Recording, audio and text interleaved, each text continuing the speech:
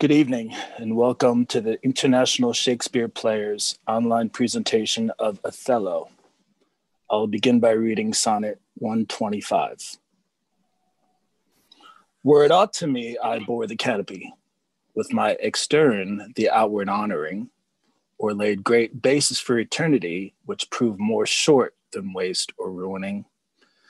Have I not seen dwellers on form and favor lose all and more by paying too much rent for compound sweet foregoing, simple savor, pitiful thrivers in their gazing spent? No, let me be obsequious in thy heart, and take thou my oblation poor but free, which is not mixed with seconds, knows no art, but mutual render only me for thee. Hence, thou suborned informer, a true soul, when most impeached stands least in thy control. Act 1, Scene 1, Venice, a street. Enter Rodrigo and Iago. Hush! Never tell me I take it much unkindly that thou, Iago, would hast had my purse as if the strings were thine. Thou should know of this. Sblood, but you will not hear me. If ever I did dream of such a matter, abhor me. Thou toldest me thou that didst hold him in thy hate. Despise me if I do not. 3 great ones of the city in personal suit to make me his lieutenant, off cap to him, and by the faith of man, I know my price. I am worth no worse a place, but he, as loving his own pride and purposes, evades them with a bombast circumstance horribly stuffed with epithets of war, and in conclusion, none suits my mediators. For, certes, says he, I've already chose my officer. But what was he? Forsooth, a great arithmetician, one Michael Cassio, a Florentine, a fellow almost damned in a fair wife, that never set a squadron in the field, nor the division of a battle knows more than a spinster. Unless the bookish rhetoric wherein the togaed consuls can propose as masterly as he, mere prattle without practice is all his soldiership. But he, sir, had the election. And I, of whom his eyes had seen the proof at Rhodes, at Cyprus, and on other grounds, Christian and heathen, must be beleed and calmed by debitor and creditor. This countercaster, he, in good time, must his lieutenant be, and I, God bless the mark, his moorship's ancient. By heaven, I rather would have been his hangman. Why, there's no remedy.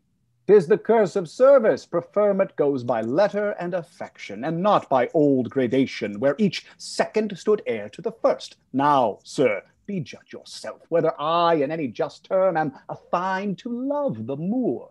I would not follow him then. Oh, sir, content you. I follow him to serve my turn upon him. We cannot all be masters, nor all masters cannot be truly followed. You shall mark many a duteous and knee-crooking knave that, doting on his own obsequious bondage, wears out his time, much like his master's ass, for naught but provender, and when he's old, cashiered. Whip me such honest knaves. Others there are who, trimmed in forms and visages of duty, keep yet their hearts attending on themselves, and throwing but shows of service on their lords, do well thrive by them, and when they have lined their coats, do themselves homage. These fellows have some soul, and such a one do I profess myself. For, sir, it is as sure as you are Roderigo, were I the Moor, I would not be Iago. In following him, I follow but myself. Heaven is my judge, not I for love and duty, but seeming so for my peculiar end. For when my outward action doth demonstrate the native act and figure of my heart and complement extern, 'tis not long after, but I will wear my heart upon my sleeve for daws to peck at. I am not what I am. What a fool fortune does the thick lips owe if he can't carry us thus. Call up her father, rouse him, make after him, poison his delight, proclaim him in the street, incense her kinsmen, and, though he in a fertile climate dwell, plague him with flies. Though that his joy be joy, yet throw some changes of vexation on it, as it may lose some color. Here is her father's house. I'll call aloud. Do, with like timorous accent and dire yell, as when by night and negligence the fire is spied in populous cities. What? Ho! Brabantio! Signor Brabantio, ho! Awake! What? Ho, Brabantio! Thieves, thieves, thieves! Look to your house, your daughter, and your bags! Thieves, thieves! Brabantio appears above at a window. What is the reason of this terrible summons? What is the matter there? Signor, is all your family within? Are your doors locked? Why, wherefore ask you this? Zoon, sir, you're robbed. For shame, put on your gown. Your heart is burst. You've lost half your soul. Even now, very now, an old black ram is tupping your white ewe. Rise, arise! Awake the snorting citizens with the bell, or else the devil may make a grandsire of you. Arise, I say. What? Have you lost your wits? Most Reverend Signor, do you know my voice? Not I. What are you? My name is Rodrigo. Oh, the worser the welcome. I have charged thee not to haunt about my doors. In honest plainness thou hast heard me say my daughter is not for thee. And now, in madness, being full of supper and distempering draughts, upon malicious bravery dost thou come to start my quiet. Sir, But thou must needs be sure my spirit and my place have in them power to make this bitter to thee. Patience, good sir. What tellest thou of me of robbing? This is Venice. My house is not a grange. Most grave Brabantio, in simple and pure soul, I come to you. Zoom, sir, you are one of those that will not serve God if the devil bid you. Because we come to do you service and you think we are ruffians, you'll have your daughter covered with a Barbary horse. You'll have your nephews neigh at you. You'll have coursers for cousins and jennets for Germans. What profane wretch art thou? I am one, sir, that comes to tell you your daughter and the Moor are now making the beast with two backs. Thou art a villain! You are a senator. This shalt thou answer. I know thee, Rodrigo. Sir, I will answer anything, but I beseech you, if it be your pleasure and most wise consent, as partly I find it is, that your fair daughter, at this odd even and dull watch of the night, transported with no worse, no better guard, but with a knave of common hire, a gondoler to the gross collapses of lascivious Moor, if this be known to you and your allowance, we then have done you bold and saucy wrongs, but if you know not this, my manners tell me we have your wrong rebuke. Do not believe that from the sense of all civility I thus would play and trifle with your reverence. Your daughter, if you have not given her leave, I say again, hath made a gross revolt, trying her duty, beauty, wit, and fortunes in an extravagance and wheeling stranger of here and everywhere. Straight satisfy yourself. If she be in her chamber or your house, let loose on me the justice of the state, for thus deluding you. Strike of the tender, ho! Give me a taper! Call upon my people. This accident is not unlike my dream.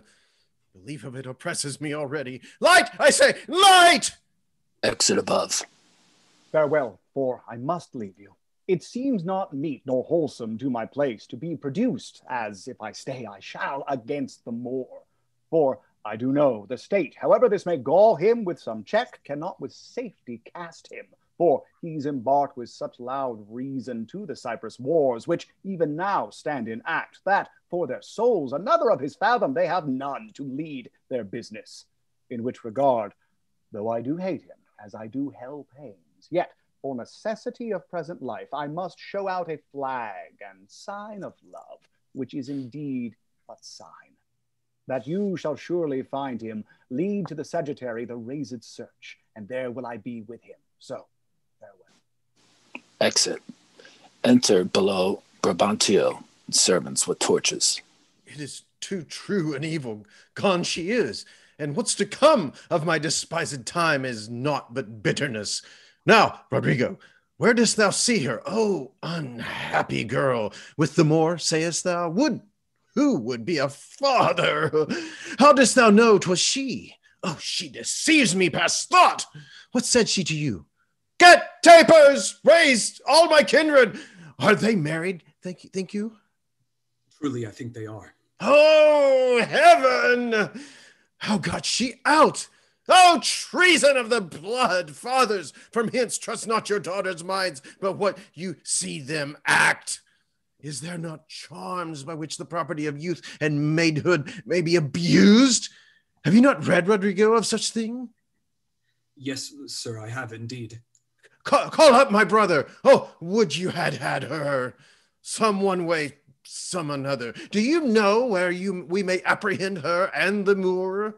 I think I can discover him, if you please, to get a good guard and go along with me. Pray you, lead on. At every house I'll call. I may command at most. Get weapons, ho! And raise some special officers of night. On, good Rodrigo, I'll deserve your pains. Exeunt. Act 1, Scene 2, another street. Enter Othello, Iago, and attendants with torches. Though in the trade of war I have slain men, yet do I hold it very stuff of the conscience to do no contrived murder. I lack iniquity sometimes to do me service. 9 or 10 times I had thought to have yerked him here under the ribs. 'Tis better as it is. Nay, but he prated and spoke such scurvy and provoking terms against your honor that, with the little godliness I have, I did full hard forbear him. But I pray you, sir, are you fast married? Be assured of this, that the Magnifico is much beloved and hath in his effect a voice potential as double as the Duke's. He will divorce you, or put upon you what restraint and grievance the law, with all his might to enforce it on, will give him cable. Let him do his spite. My services which I have done the Signory shall out-tongue his complaints. 'Tis yet to know, which when I know that boasting is an honor, I shall promulgate. I fetch my life and being from men of royal lineage, and my demerits may speak unbonneted to as proud a fortune as this that I have reached. For know, Iago, but that I love the gentle Desdemona, I would not my unhoused free condition put into circumscription and confine for the sea's worth. But look, what lights come yond? Those are the raisin father and his friends. You were best go in.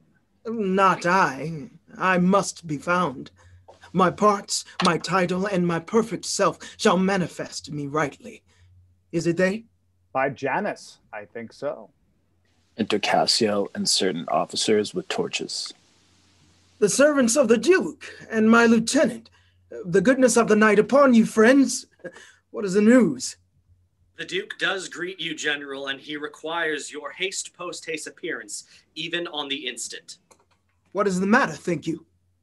Something from Cyprus, as I may divine. It is a business of some heat. The galleys have sent a dozen sequent messengers this very night at one another's heels, and many of the consuls, raised and meet, are at the Duke's already. You have been hotly called for, when, being not at your lodging to be found, the Senate hath sent about 3 several guests to search you out. 'Tis well I am found by you. I will but spend a word here in the house, and go with you. Exit. Ancient, what makes he here? Hey, he tonight hath boarded a land carrack. If it prove lawful prize, he's made forever. I do not understand. He's married. To who? Re-enter Othello. Married to... Come, Captain, will you go? Have with you. Here comes another troop to seek for you. It is Brabantio. General, be advised, he comes to bad intent. Enter Brabantio, Rodrigo, and officers with torches and weapons. Hola! Stand there. Signor, it is the Moor. Down with him, thief! They draw on both sides. You, Rodrigo, come, sir. I am for you. Keep up your bright swords, for the dew will rust them. Good Signor, you shall command more with your years than with your weapons. Thou foul thief, where hast thou stowed my daughter? Damned as thou art, thou hast enchanted her. For I'll refer me to all things of sense. If she in chains of magic were not bound, whether a maid so tender, fair, and happy, so opposite to marriage that she shunned the wealthy curled darlings of our nation, would ever have to incur a general mock, run from her guardage to the sooty bosom of such a thing as thou, to fear, not to delight. Judge me the world, if 'tis not gross in sense that thou hast practiced on her with foul charms, abused her delicate youth with drugs or minerals that weaken motion. I'll have it disputed on. 'Tis probable and palpable to thinking. I therefore apprehend and do attach thee for an abuser of the world, a practicer of arts inhibited and out of warrant. Lay hold on him. If he do resist, subdue him at his peril. Hold your hands, both you of my inclining and the rest. Were it my cue to fight, I should have known it without a prompter. Where will you that I go to answer this your charge? To prison, till fit time of law and course of direct session call thee to answer. What if I do obey? How may the Duke be therewith satisfied, whose messengers are here about my side, upon some present business of the state, to bring me to him? 'Tis true, most worthy Signor, the Duke's in council, and your noble self, I am sure, is sent for. How? The Duke in council? Is this time of the night? Bring him away. Mine's not an idle cause. The Duke himself or any of my brothers of the state cannot but feel this wrong as 'twere their own. For if such actions may have passage free, bondslaves and pagans shall our statesmen be. Exeunt. Act 1, Scene 3, a council chamber. The Duke and senators sitting at a table, officers attending. There is no composition in these news that gives them credit. Indeed, they are disproportioned. My letters say 107 galleys. And mine 140. And mine 200. But though they jump not on a just account, as in these cases wherein the aim reports, 'tis oft with difference, yet do they all confirm a Turkish fleet, and bearing up to Cyprus. Nay, it is possible enough to judgment. I do not so secure me in the error, but the main article I do approve in fearful sense. Within. What ho! What ho! What ho! A messenger from the galleys. Enter a sailor. And now, what's the business? The Turkish preparation makes for Rhodes. So was I bid report here to the state by Signor Angelo. How say you by this change? This cannot be. By no assay of reason, 'tis a pageant to keep us in false gaze. When we consider the importance of Cyprus to the Turk, and let ourselves again but understand that as it more concerns the Turk than Rhodes, so may he with more facile question bear it. For that it stands not in such warlike brace, but altogether lacks the abilities that Rhodes is dressed in. If we make thought of this, we must not think the Turk is so unskillful to leave that latest which concerns him first, neglecting an attempt of ease and gain to wake and wage a danger profitless. Nay, in all confidence, he's not for Rhodes. Here is more news. Enter messenger. The Ottomites, reverend and gracious, steering with due course towards the Isle of Rhodes, have there enjoined them with an after fleet. Aye, so I thought. How many, as you guess? Of 30 sail, and now they do restem, their backward course bearing with frank appearance, their purposes towards Cyprus, Signor Montano, your trusty and most valiant servitor, with his free duty recommends you thus, and prays you to believe him. 'Tis certain then for Cyprus. Marcus Lucichos, is he not in town? He's now in Florence. A write from us to him. Post haste dispatch. Here comes Brabantio and the valiant Moor. Enter Brabantio, Othello, Iago, Rodrigo, and officers. Valiant Othello, we must straight employ you against the general enemy Ottoman. To Brabantio. I did not see you. Welcome, gentle signor. We lacked your counsel and your help tonight. So did I yours. Good your grace, pardon me. Neither my place nor aught I heard of business hath raised me from my bed, nor doth the general care take hold on me, for my particular grief is of so floodgate and o'erbearing nature that it gluts and swallows other sorrows, and it's still itself. Why? What's the matter? My daughter, oh, my daughter! With Senator. Dead?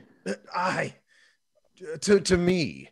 She is abused, stolen from me, and corrupted by spells and medicines bought of mountebanks for nature so preposterously to err, being not deficient, blind, or lame of sense. Sans witchcraft could not.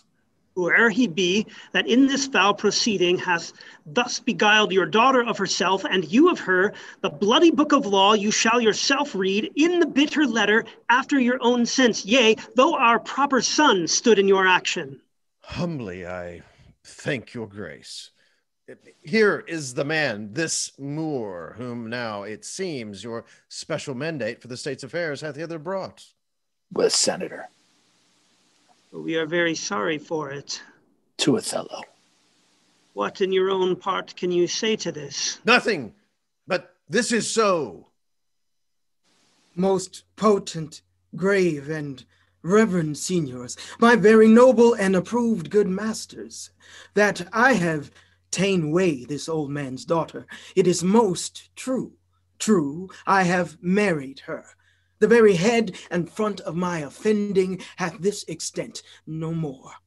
Rude am I in my speech, and little blessed with the soft phrase of peace.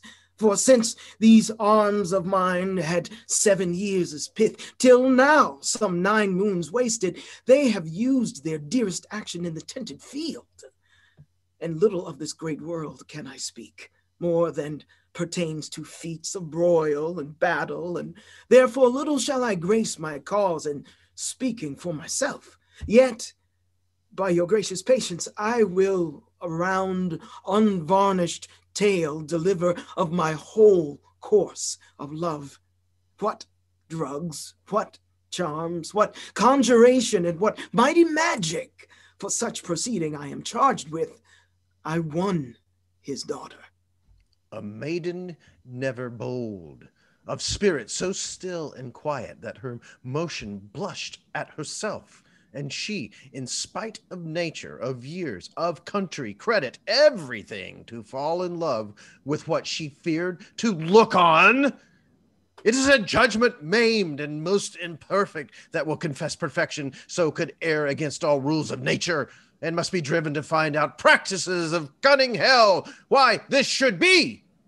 I therefore vouch again that with some mixtures powerful o'er the blood, or with some dram conjured to this effect, he wrought upon her. To vouch this is no proof, without more wider and more overt test than these thin habits and poor likelihoods of modern seeming to prefer against him. But Othello, speak. Did you by indirect and forced courses subdue and poison this young maid's affections? Or came it by request in such fair question as soul to soul affordeth? I do beseech you, send for the lady to the Sagittary, and let her speak for me before her father. If you do find me foul in her report, the trust, the office I do hold of you, not only take away, but let your sentence even fall upon my life. Fetch Desdemona hither. Ancient, conduct them. You best know the place. Exit Iago in attendance. And till she come, as truly as to heaven I do confess the vices of my blood, so justified to your grave ears I'll present how I did thrive in this fair lady's love, and she in mine. Say it, Othello. Her father loved me, oft invited me, still questioned me the story of my life. From year to year, the battles, sieges, fortunes that I have passed, I ran it through, even from my boyish days, to the very moment that he bade me tell it, wherein I spake of most disastrous chances, of moving accidents by flood and field, of hairbreadth escapes in the imminent deadly breach, of being taken by the insolent foe and sold to slavery, of my redemption thence and my portents in my travels history, wherein of anters vast and deserts idle, rough quarries, rocks and hills, whose heads touch heaven, it was my hint to speak. Such was the process. And of the cannibals that each other, the anthropomorgi and men whose heads do grow beneath their shoulders. This to hear would Desdemona seriously incline. But still the house affairs would draw her thence, which ever as she could with haste dispatch, she'd come again, and with greedy ear devour up my discourse, which I observing took once a pliant hour, and found good means to draw from her a prayer of earnest heart, that I would all my pilgrimage dilate, whereof my parcels she had something heard, but not intentively, I did consent, and often did beguile her of her tears, when I did speak of some distressful stroke that my youth suffered. My story being done, she gave me for my pains a world of sighs. She swore, in faith, 'twas strange, 'twas passing strange, 'twas pitiful, 'twas wondrous pitiful. She wished she had not heard it, yet she wished that heaven had made her such a man. She thanked me and bade me, if I had a friend that loved her, I should but teach him how to tell my story, and that would woo her. Upon this hint I spake, and she loved me for the dangers I had passed, and I loved her that she did pity them. This only is the witchcraft I have used. Here comes the lady, let her witness it. Enter Desdemona, Iago, and attendants. I think this tale would win my daughter too. Good Brabantio, take up this mangled matter at the best. Men do their broken weapons rather use than their bare hands. I pray you, hear her speak. If she confess that she was half the wooer, destruction on my head. If my bad blame, light on the man. Come hither, gentle mistress. Do you perceive in all this noble company where most you owe obedience? My noble father, I do perceive here a divided duty. To you I am bound for life and education. My life and education both do learn me how to respect you. You are the lord of duty. I am hitherto your daughter. But here's my husband, and so much duty as my mother showed to you, preferring you before her father, so much I challenge that I may profess due to the more my lord. God be with you. I have done. Please at your grace, on to the state affairs. I had rather to adopt a child than get it. Come hither more. I here do give thee that with all my heart, which but thou hast already with all my heart I would keep from thee. For your sake, jewel, I am glad at soul I have no other child, for thy escape would teach me tyranny to hang clogs on them. I have done, my lord. Let me speak like yourself, and lay a sentence which, as agrees or step, may help these lovers into your favor. When remedies are past, the griefs are ended by seeing the worst which late on hopes depended. To mourn a mischief that is past and gone is the next way to draw new mischief on. What cannot be preserved when fortune takes patience, her injury a mockery makes. The robbed that smiles steals something from the thief. He robs himself that spends a bootless grief. So let the Turk of Cyprus us beguile. We lose it not, so long as we can smile. He bears the sentence well that nothing bears but the free comfort which From thence he hears, but he bears both the sentence and the sorrow, that, to pay grief, must of poor patience borrow. These sentences to sugar or to gall, both being strong on both sides, are equivocal. But words are words. I never yet did hear that the bruised heart was pierced through the ear. I humbly beseech you, proceed to the affairs of state. The Turk with the most mighty preparation makes for Cyprus. Othello, the fortitude of the place is best known to you, and though we have there a substitute of most allowed sufficiency, yet opinion, a sovereign mistress of effects, throws a more safer voice on you. You must therefore be content to slubber the gloss of your new fortunes with this more stubborn and boisterous expedition. Tyrant custom, most grave senators, hath made the flinty and steel couch of war my thrice-driven bed of down. I do agonize a natural and prompt alacrity I find in hardness, and do undertake these present wars against the Ottomites. Most humbly, therefore, bending to your state, I crave fit disposition for my wife, due reference of place and exhibition with such accommodation, and besort as levels with her breeding. That, if you please, be it at her father's. I'll not have it so. Nor I. Nor I. I would not there reside to put my father in impatient thoughts by being in his eye. Most gracious Duke, to my unfolding lend your prosperous ear, and let me find a charter in your voice to assist my simpleness. What would you, Desdemona? That I did love the more to live with him. My downright violence and storm of fortunes may trumpet to the world. My heart's subdued even to the very quality of my lord. I saw Othello's visage in his mind, and to his honor and his valiant parts did I my soul and fortunes consecrate. So that, dear lords, if I be left behind, a moth of peace, and he go to the war, the rights for which I love him are bereft me. And I a heavy interim shall support by his dear absence. Let me go with him. Let her have your voices.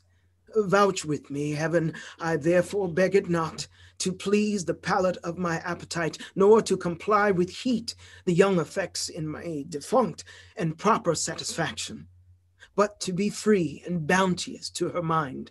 And heaven defend your good souls, that you think I will your serious and great business scant, for she is with me. No.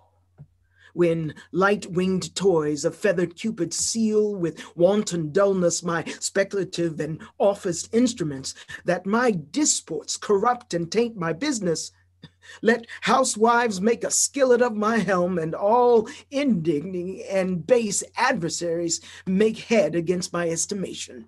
Be it as you shall privately determine, either for her stay or going. The affair cries haste, and speed must answer it. You must away tonight. With all my heart. At 9 in the morning, here we'll meet again. Othello, leave some officer behind, and he shall our commission bring to you, with such things else of quality and respect as doth import to you. So please your grace, my ancient, a man he is, honest and trust, to his conveyance I assign my wife, and with what else needful your good grace shall think to be sent after me. Let it be so. Good night to everyone.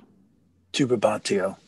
And, noble signor, if virtue no delighted beauty lack, your son-in-law is far more fair than black.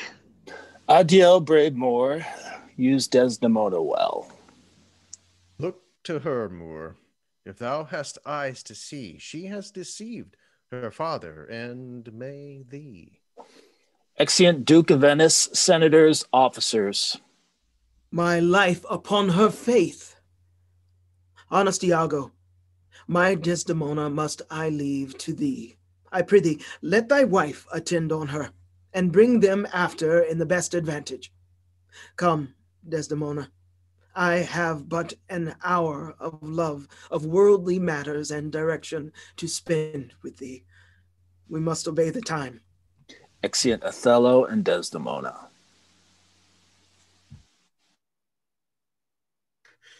Iago? What sayest thou, noble heart? What will I do, thinkest thou? Why, go to bed and sleep.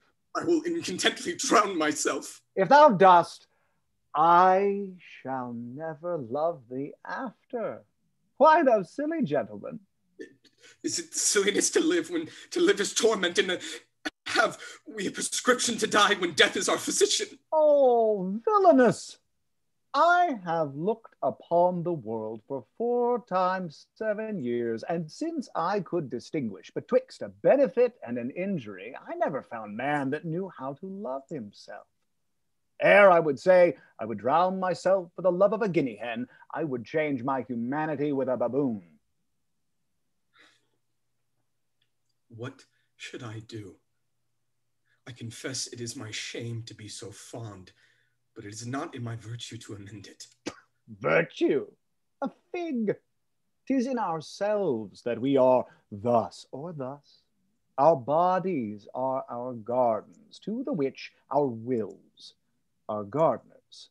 So that if we will plant nettles or sow lettuce, set hyssop and weed up thyme, supply it with one gender of herbs or distract it with many, either to have it sterile with idleness or manured with industry. Why, the power and corrigible authority of this lies in our wills. If the balance of our lives had not one scale of reason to poise another of sensuality, the blood and baseness of our natures would conduct us to most preposterous conclusions. But we have reason to cool our raging motions, our carnal stings, our unbitted lusts, whereof I take this that you call love to be a sect or scion. It cannot be. It is merely a lust of the blood and a permission of the will. Come, be a man. Drown thyself. Drown cats and blind puppies. I have professed me thy friend, and I confess me knit to thy deserving with cables of perdurable toughness. I could never better steed thee than now. Put money in thy purse. Follow thou the wars. Defeat thy favor with an usurped beard. I say, put money in thy purse. It cannot be that Desdemona should long continue her love to the Moor. Put money in thy purse, nor he his will to her. It was a violent commencement, and thou shalt see an answerable sequestration. But put money in thy purse. These Moors are changeable in their wills. Fill thy purse with money. The food that to him now is as luscious as locusts shall be to him shortly as bitter as colonquintida. She must change for youth. When she is sated with his body, she will find the error of her choice. She must have change. She must. Therefore, put money in thy purse. If thou wilt needs damn thyself, do it a more delicate way than drowning. Make all the money thou canst. If sanctimony and a frail vow betwixt an erring barbarian and a supersubtle Venetian, not too hard for my wits and all the tribe of hell, thou shalt enjoy her. Therefore make money. A pox of drowning thyself, it is clean out of the way. Seek thou rather to be hanged, encompassing thy joy, than to be drowned and go without her. Will thou be fast to my hopes, if I depend the issue? Thou art sure of me. Go, make money. I have told thee often, and I retell thee again and again, I hate the Moor. My cause is hearted, thine hath no less reason. Let us be conjunctive in our revenge against him. If thou canst cuckold him, thou dost thyself a pleasure, me a sport. There are many events in the womb of time which will be delivered. Traverse, go, provide thy money. We will have more of this tomorrow. Adieu. Where shall we meet in the morning? At my lodging. We'll be there with the betimes. Go to. Farewell. Do you hear, Rodrigo? What say you? No more of drowning, do you hear? I am changed. I'll go sell all my land. Exit. Thus do I ever make my fool my purse. For I mine own gained knowledge should profane if I would time expend with such a snipe, but for my sport and profit. I hate the Moor, and it is thought abroad that twixt my sheets he has done my office. I know not if it be true, but I, for mere suspicion in that kind, will do as if for surety. He holds me well, the better shall my purpose work on him. Cassio's a proper man. Let me see now. To get his place and to plume up my will in double knavery. How, let's see. After some time, to abuse Othello's ear that he is too familiar with his wife. He hath a person and a smooth dispose to be suspected, framed to make women false. The Moor is of a free and open nature, that thinks men honest that but seem to be so, and will as tenderly be led by the nose as asses are. I have it. It is engendered. Hell and night must bring this monstrous birth to the world's light. Exit. Act 2, Scene 1. A seaport in Cyprus, an open place near the quay. Enter Montano and 2 gentlemen. What from the Cape can you discern at sea? Nothing at all. It is a high rout flood. I cannot twixt the heaven and the main descry a sail.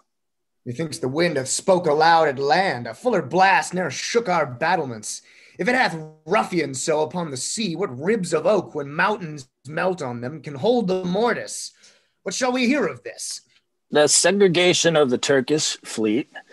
For do but stand upon the foaming shore, the children billow seems to pelt the clouds. The wind-shaked surge with high and monstrous mane seems to cast water on the burning bear and quench the guards of the ever-fixed pole. I never did like molestation view on the enchafed flood. If that the Turkish fleet be not ensheltered and embayed, they are drowned. It is impossible they bear it out. Enter a 3rd gentleman. News, lads, our wars are done. The desperate tempest hath so banged the Turks that their designment halts.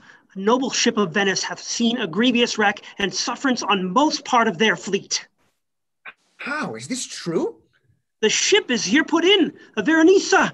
Michael Cassio, lieutenant to the warlike Moor Othello, is come on shore, the Moor himself at sea, and is in full commission here for Cyprus.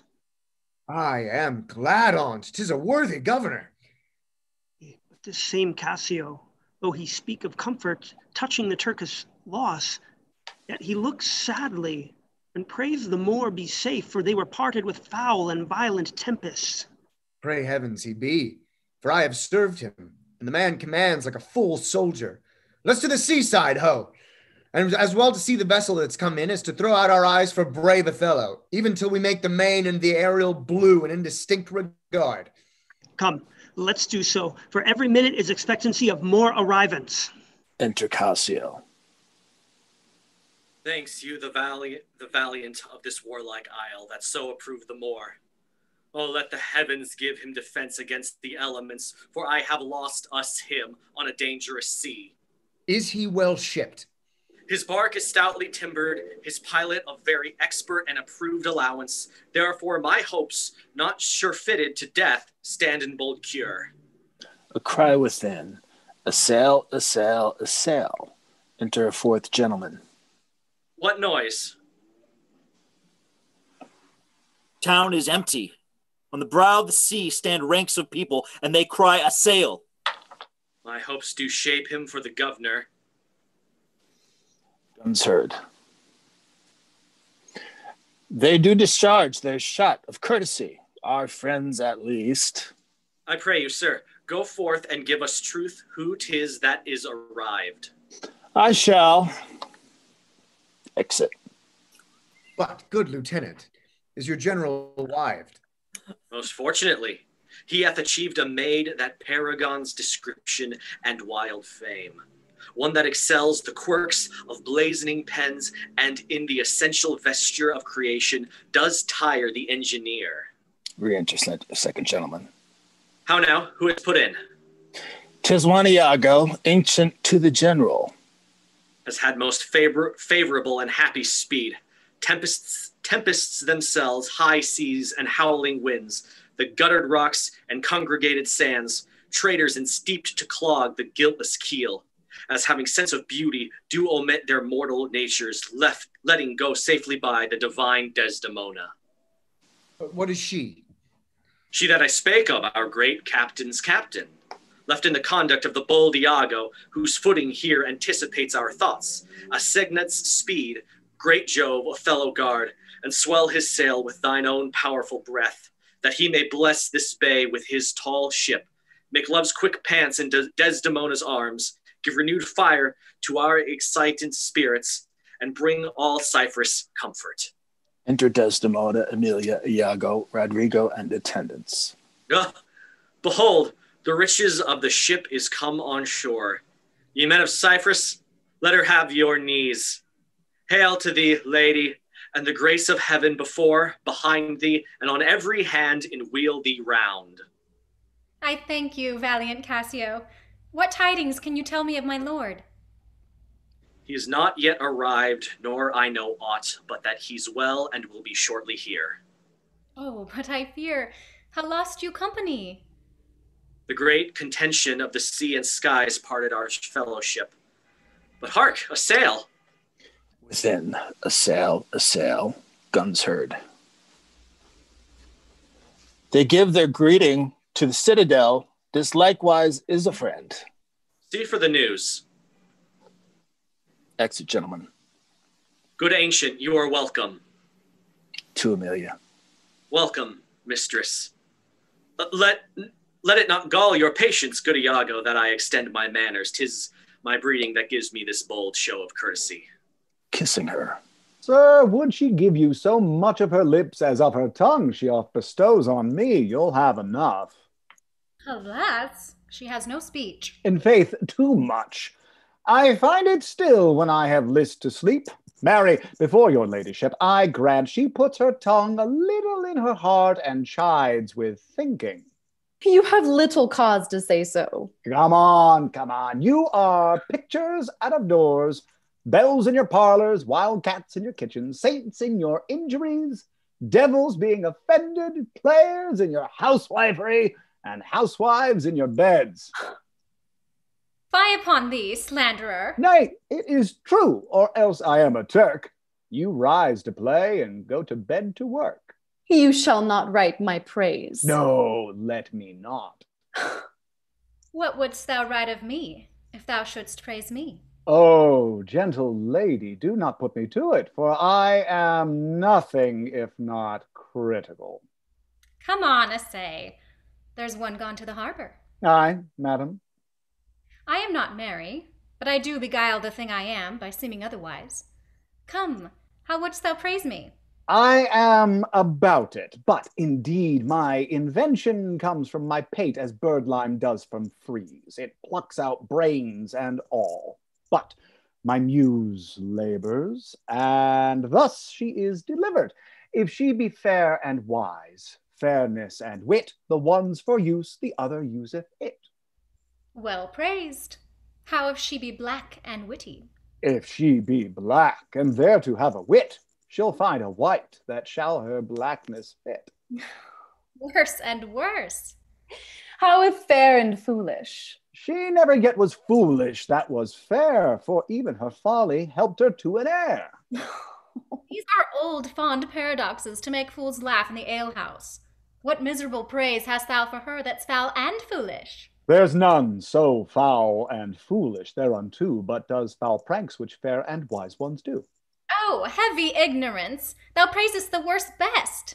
But what praise couldst thou bestow on a deserving woman indeed, one that, in the authority of her merit, did justly put on the vouch of very malice itself? She that was ever fair and never proud, had tongue at will and yet was never loud, never lacked gold and yet went never gay, fled from her wish and yet said, now I may. She that being angered, her revenge being nigh, bade her wrong stay and her displeasure fly.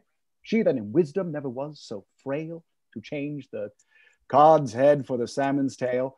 She that could think and ne'er disclose her mind, see suitors following and not look behind. She was a white, if ever such white were. To do what? to suckle fools and chronicle small beer.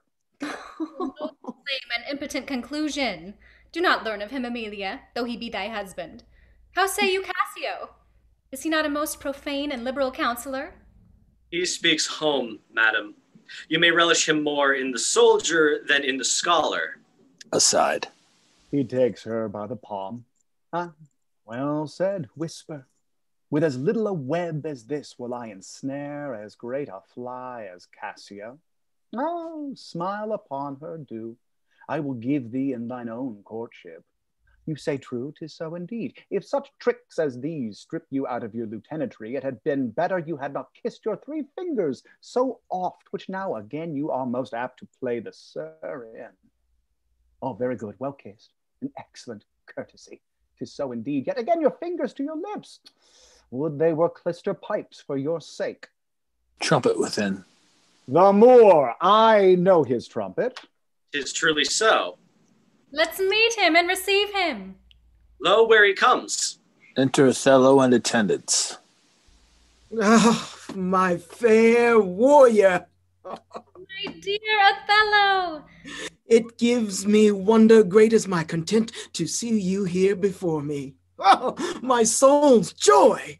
If after every tempest come such calms, may the winds blow till they have wakened death. And let the laboring bark climb hills of seas, Olympus high, and duck again as low as hell's from heaven. If it were now to die, as 'twere now to be most happy. For I fear my soul hath her content so absolute that not another comfort like to this succeeds in unknown fate. The heavens forbid but that our loves and comforts should increase, even as our days do grow. Amen to that, sweet powers. I cannot speak enough of this content. It stops me here. It is too much of joy, and this, the greatest discords be. Kissing her. That ere our hearts shall make. Aside. Oh, you are well tuned now, but I'll set down the pegs that make this music, as honest as I am. Come, let's to the castle. News, friends, our wars are done. The Turks are drowned. How does my old acquaintance of this isle? Honey, you shall be well desired in Cyprus. I have found great love amongst them. Oh, my sweet, I prattle out of fashion, and I dote in mine own comforts. I prithee, good Iago, go to the bay and disembark my coffers. Bring thou the master to the citadel. He is a good one, and his worthiness does challenge much respect. Come, Desdemona, once more well met at Cyprus. Exeunt Othello, Desdemona, and attendants. Do thou meet me presently at the harbor. Come hither. If thou be'st valiant, as they say, base men being in love have them a nobility in their natures more than is native to them. List me. The lieutenant tonight watches on the court of guard. First, I must tell thee this.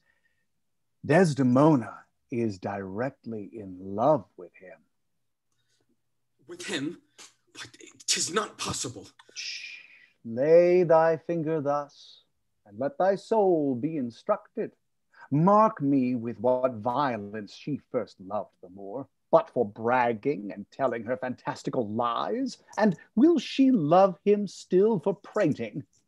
Let not thy discreet heart think it. Her eye must be fed, and what delight shall she have to look on the devil?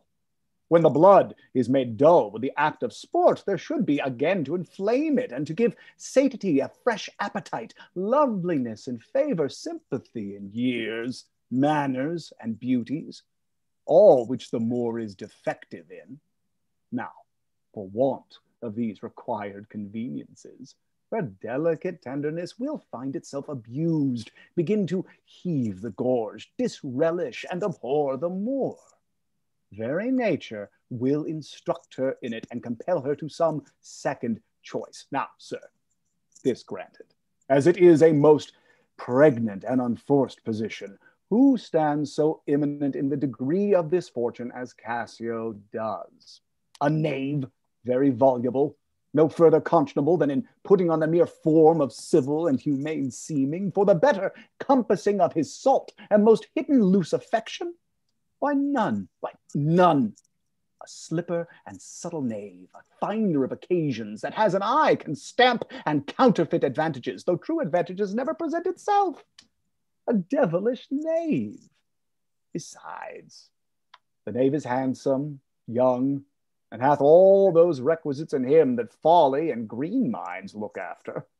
A pestilent complete knave, and the woman hath found him already. I cannot believe that in her. She's full of most blessed condition. Blessed fig's end. The wine she drinks is made of grapes. If she had been blessed, she would never have loved them more. Blessed pudding! Didst thou not see her paddle with the palm of his hand? Didst not mark that? Yes, that I did. But that was but courtesy. Lechery by this hand, an index and obscure prologue to the history of lust and foul thoughts. They met so near with their lips that their breaths embraced together. Villainous thoughts, Roderigo. When these mutualities so marshal the way, hard at hand comes the master and main exercise, the incorporate conclusion. But, sir, be you ruled by me. I have brought you from Venice. Watch you tonight for the command. I'll lay it upon you. Cassio knows you not. I'll not be far from you. Do you find some occasion to anger Cassio, either by speaking too loud or tainting his discipline, or from what other course you please, which the time shall more favorably minister? Well, sir, he is rash and very sudden in choler, and haply may strike at you. Provoke him, that he may. For even out of that will I cause these of Cyprus to mutiny, whose qualification shall come into no true taste again, but by the displanting of Cassio. So shall you have a shorter journey to your desires by the means I shall then have to prefer them, and the impediment most profitably removed, without the which there were no expectation of our prosperity. I will do this, if I can bring it any opportunity. I warrant thee. Meet me by and by at the citadel. I must fetch his necessaries ashore. Farewell. Adieu. Exit. That Cassio loves her, I do well believe it. That she loves him, 'tis apt and of great credit. The more, howbeit that I endure him not, is of a constant, loving, noble nature, and I dare think he'll prove to Desdemona a most dear husband. Now, I do love her too, not out of absolute lust, though peradventure I stand accountant for as great a sin, but partly led to diet my revenge, for that I do suspect the lusty Moor hath leaped into my seat, the thought whereof doth like a poisonous mineral gnaw my inwards, and nothing can or shall content my soul till I am evened with him, wife for wife, or failing so, yet that I put the Moor at least into a jealousy so strong that judgment cannot cure. Which thing to do, if this poor trash of Venice, whom I trash for his quick hunting, stand the putting on, I'll have our Michael Cassio on the hip, abuse him to the Moor in the rank garb, for I fear Cassio with my nightcap too. Make the Moor thank me, love me, and reward me for making him egregiously an ass, and practicing upon his peace and quiet, even to madness. 'Tis here, but yet confused. Knavery's plain face is never seen till used. Exit. Act 2, Scene 2, a street. Enter a herald with a proclamation, people following. It is Othello's pleasure, our noble and valiant general, that upon certain tidings now arrived, importing the mere perdition of the Turkish fleet, every man put himself into triumph, some to dance, some to make bonfires, each man to do what sport and revels his addiction leads him. For besides these beneficial news, it is the celebration of his nuptial.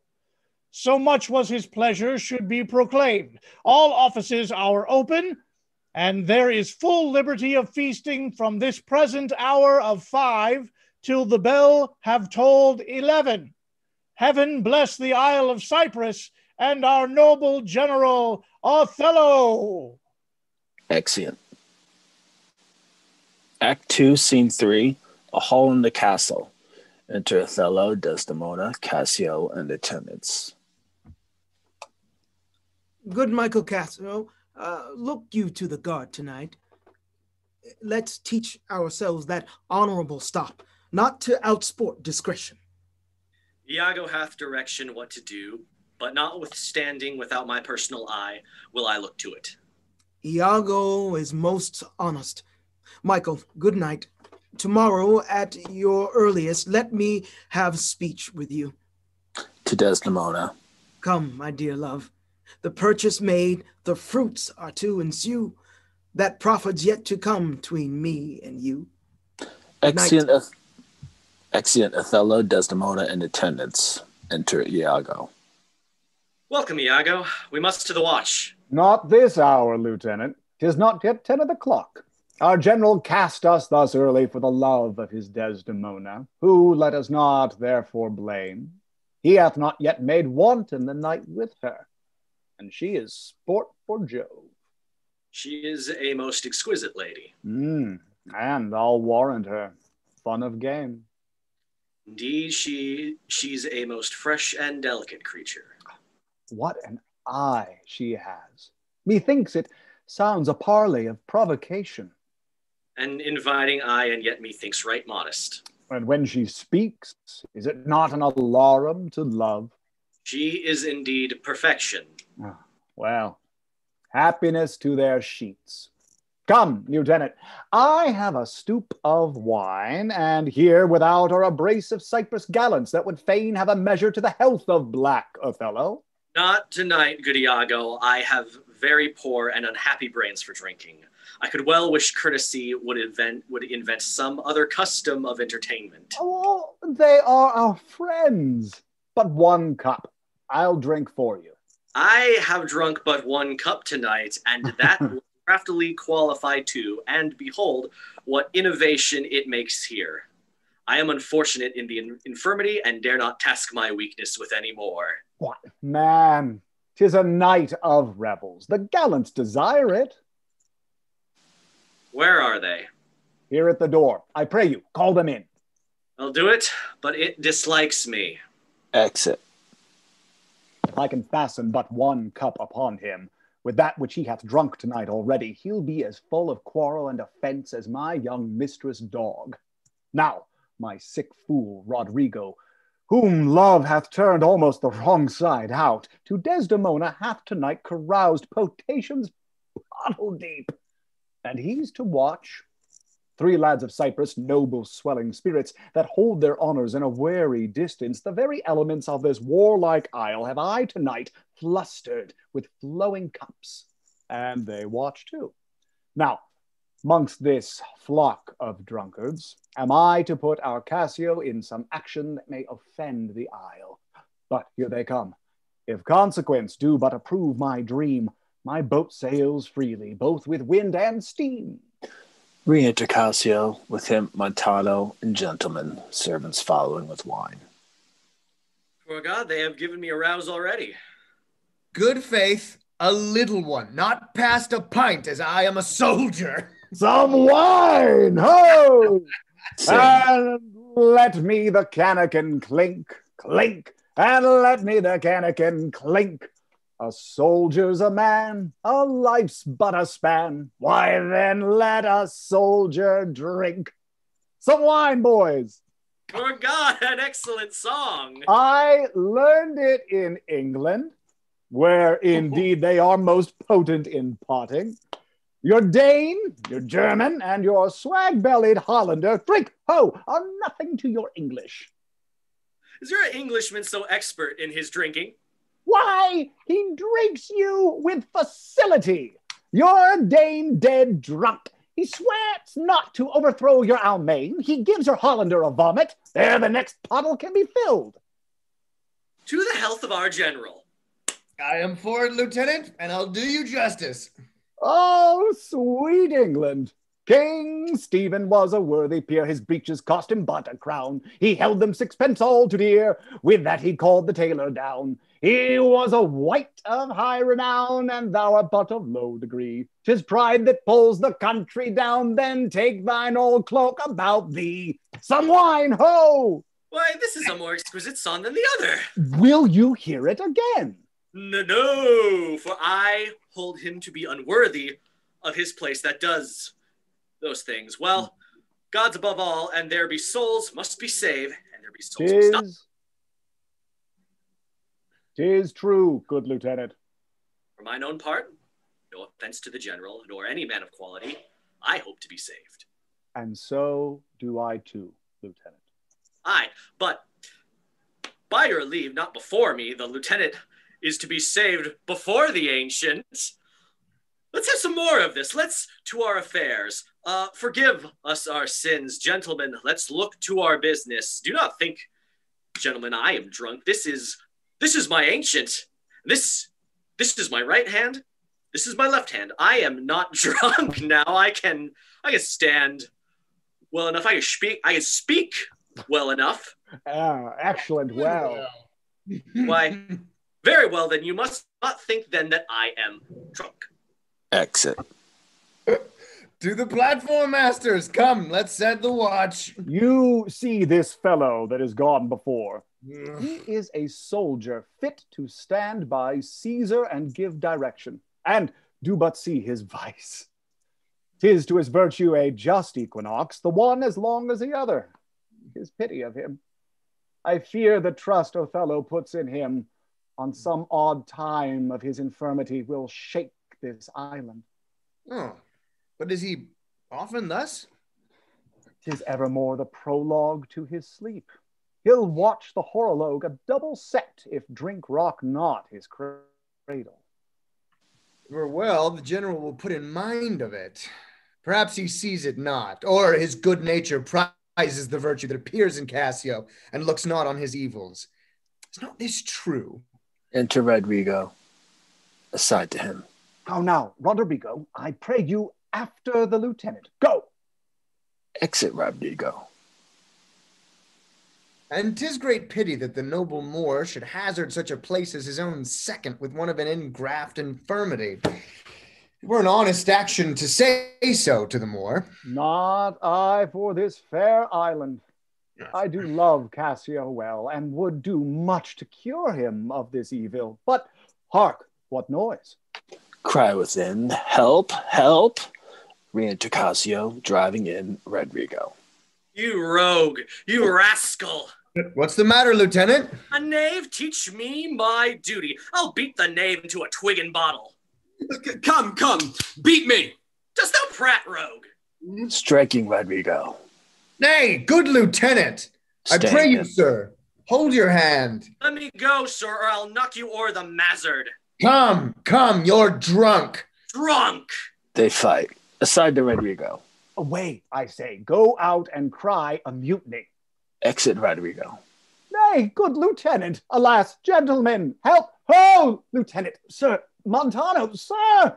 Help, masters. Here's a goodly watch indeed. Bell rings. Who's that which rings the bell? Diablo, ho! The town will rise. God's will, lieutenant. Hold, you will be shamed forever. Re-enter Othello in attendance. What is the matter here? Zoons, I bleed still. I am hurt to the death. Hold for your lives. Hold, ho! Lieutenant, sir, Montano, gentlemen, have you forgot all sense of place and duty? Hold! The general speaks to you. Hold! Hold for shame. Why, how now? Hold! From whence ariseth this? Are we turned Turks, and to ourselves do that which heaven hath forbid the Ottomites? For Christian shame, put by this barbarous brawl, he that stirs next to carve for his own rage, holds his soul light. He dies upon his motion. Silence that dreadful bell! It frights the isle from her propriety. What is the matter, masters? Honest Iago, that look'st dead with grieving, speak. Who began this? On thy love I charge thee. I do not know. Friends, all but now, even now, in quarter and in terms like bride and groom, divesting them for bed, and then, but now, as if some planet had unwitted men, swords out and tilting one at other's breast in opposition bloody. I cannot speak any beginning to this peevish odds, and would in action glorious I had lost those legs that brought me to a part of it. How comes it, Michael, you are thus forgot? I pray you pardon me. I cannot speak. Worthy Montano, you were wont to be civil. The gravity and stillness of your youth the world hath noted, and your name is great in mouths of wisest censure. What's the matter that you unlace your reputation thus and spend your rich opinion for the name of a night brawler? Give me answer to it.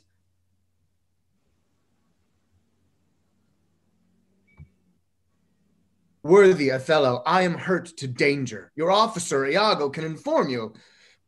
While I spare speech, which something now offends me, of all that I do know, nor know I aught by me that's said or done amiss this night, unless self-charity be sometimes a vice, and to defend ourselves it be a sin when violence assails us. Now, by heaven, my blood begins my safer guides to rule, and passion, having my best judgment collied, essays to lead the way. If I once stir, or do but lift this arm, the best of you shall sink in my rebuke. Give me to know how this foul rout began, who set it on, and he that is approved in this offense, though he had twinned with me, both at a birth shall lose me. What? In a town of war, yet wild, the people's hearts brimful of fear, to manage private and domestic quarrel in night and on the court and guard of safety. 'Tis monstrous. Iago, who began't? If partially affined or leagued in office, thou dost deliver more or less than truth. Thou art no soldier. Touch me not so near. I had rather have this tongue cut from my mouth than it should do offense to Michael Cassio. Yet I do persuade myself to speak the truth shall nothing wrong him. Thus it is, General. Montano and myself being in speech, there comes a fellow crying out for help, and Cassio following him with determined sword to execute upon him. Sir, this gentleman steps into Cassio and entreats his pause. Myself, the crying fellow, did pursue, lest by his clamor, as it so fell out, the town might fall in fright. He, swift of foot, outran my purpose, and I returned the rather, for that I heard the clink and fall of swords, and Cassio high an oath, which till tonight I ne'er might say before.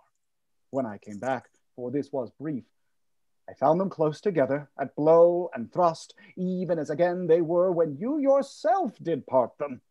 More of this matter I cannot report, but men are men. The best sometimes forget, though Cassio did some little wrong to him, as men in rage strike those that wish them best. Yet surely Cassio, I believe, received from him that fled some strange indignity, which patience could not pass. I know, Iago, thy honesty and love doth mince this matter, making it light to Cassio. Cassio, I love thee, but never more be officer of mine. Re-enter Desdemona attended. Look, if my gentle love be not raised up, I'll make thee an example. What's the matter? All's well now, sweeting. Come away to bed. Sir, for your hurts, myself will be your surgeon. Lead him off. To Montano, who is led off. Iago, Look with care about the town, and silence those whom this vile brawl distracted. Come, Desdemona, 'tis the soldier's life to have their balmy slumbers wait with strife. Exeunt all but Iago and Cassio. What? Are you hurt, Lieutenant? I passed all surgery. Mary, heaven forbid.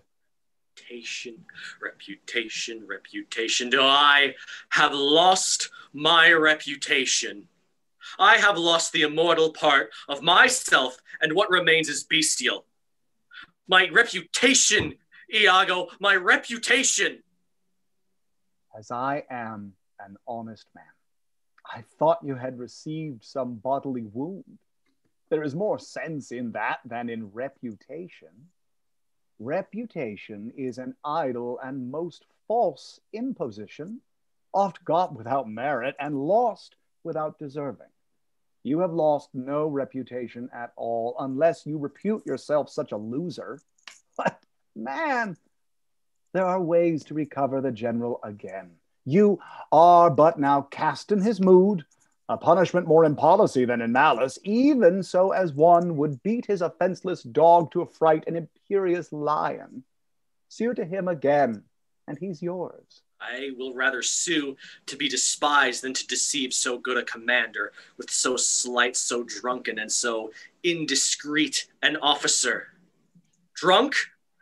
And speak parrot? And squabble? Swagger? Swear? And discourse fustian with one's own shadow. O thou invisible spirit of wine, if thou hast no name to be known by, let us call thee devil. What was he that you followed with your sword? What had he done to you? I know not. Is't possible?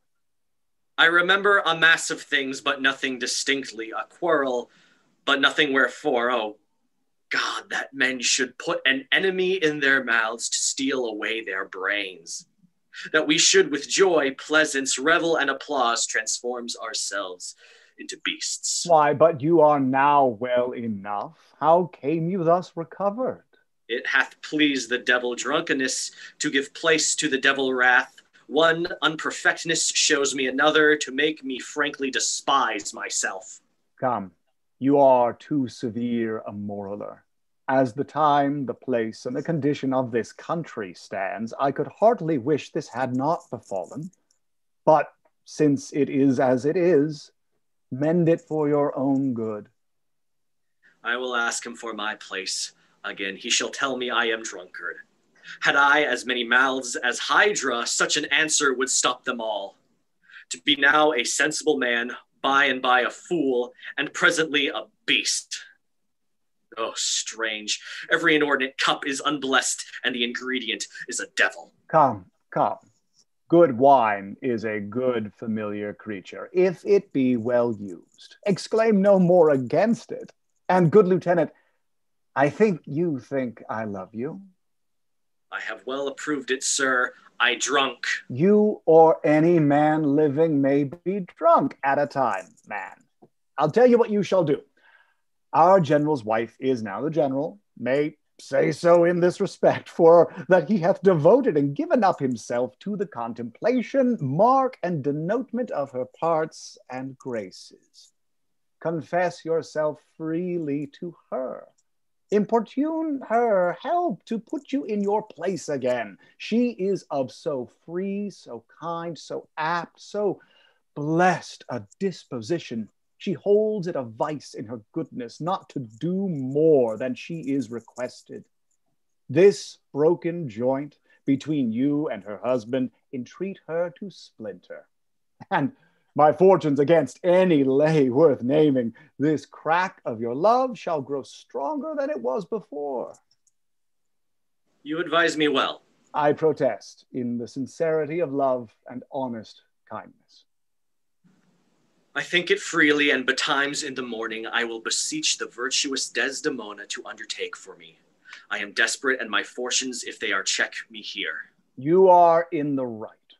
Good night, Lieutenant. I must to the watch. Exit. And what's he then that says I play the villain? When this advice is free, I give, and honest, probable to thinking, and indeed the course to win the more again. For 'tis most easy the inclining Desdemona to subdue in any honest suit. She's framed as fruitful as the free elements.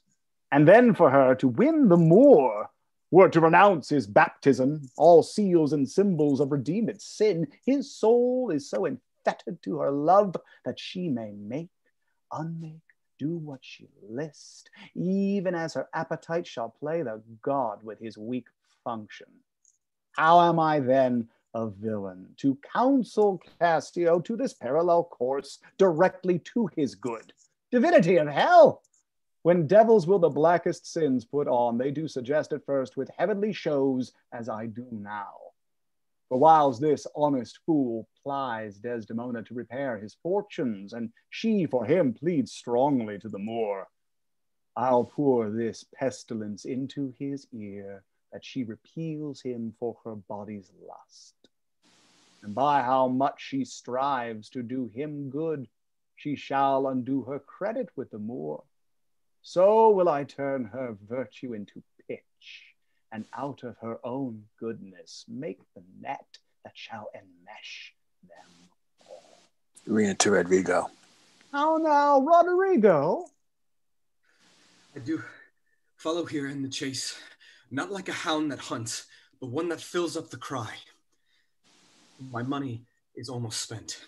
I have been tonight exceedingly well cudgeled, and I think the issue will be I shall have so much experience for my pains, and so, with no money at all, and a little more wit, return again to Venice. How poor are they that have not patience? What wound did ever heal but by degrees?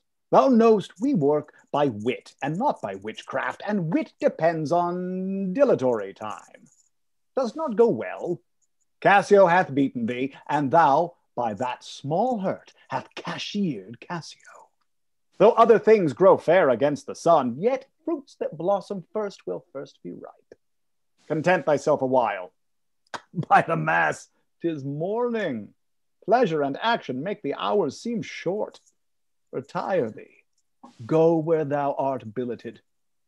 Away, I say, thou shalt no more hereafter. Nay, get thee gone. Exit Rodrigo. Two things are to be done. My wife must move for Cassio to her mistress. I'll set her on. Myself the while to draw the Moor apart and bring him jump when he may Cassio find soliciting his wife. Ah, that's the way. They'll not device by coldness and delay.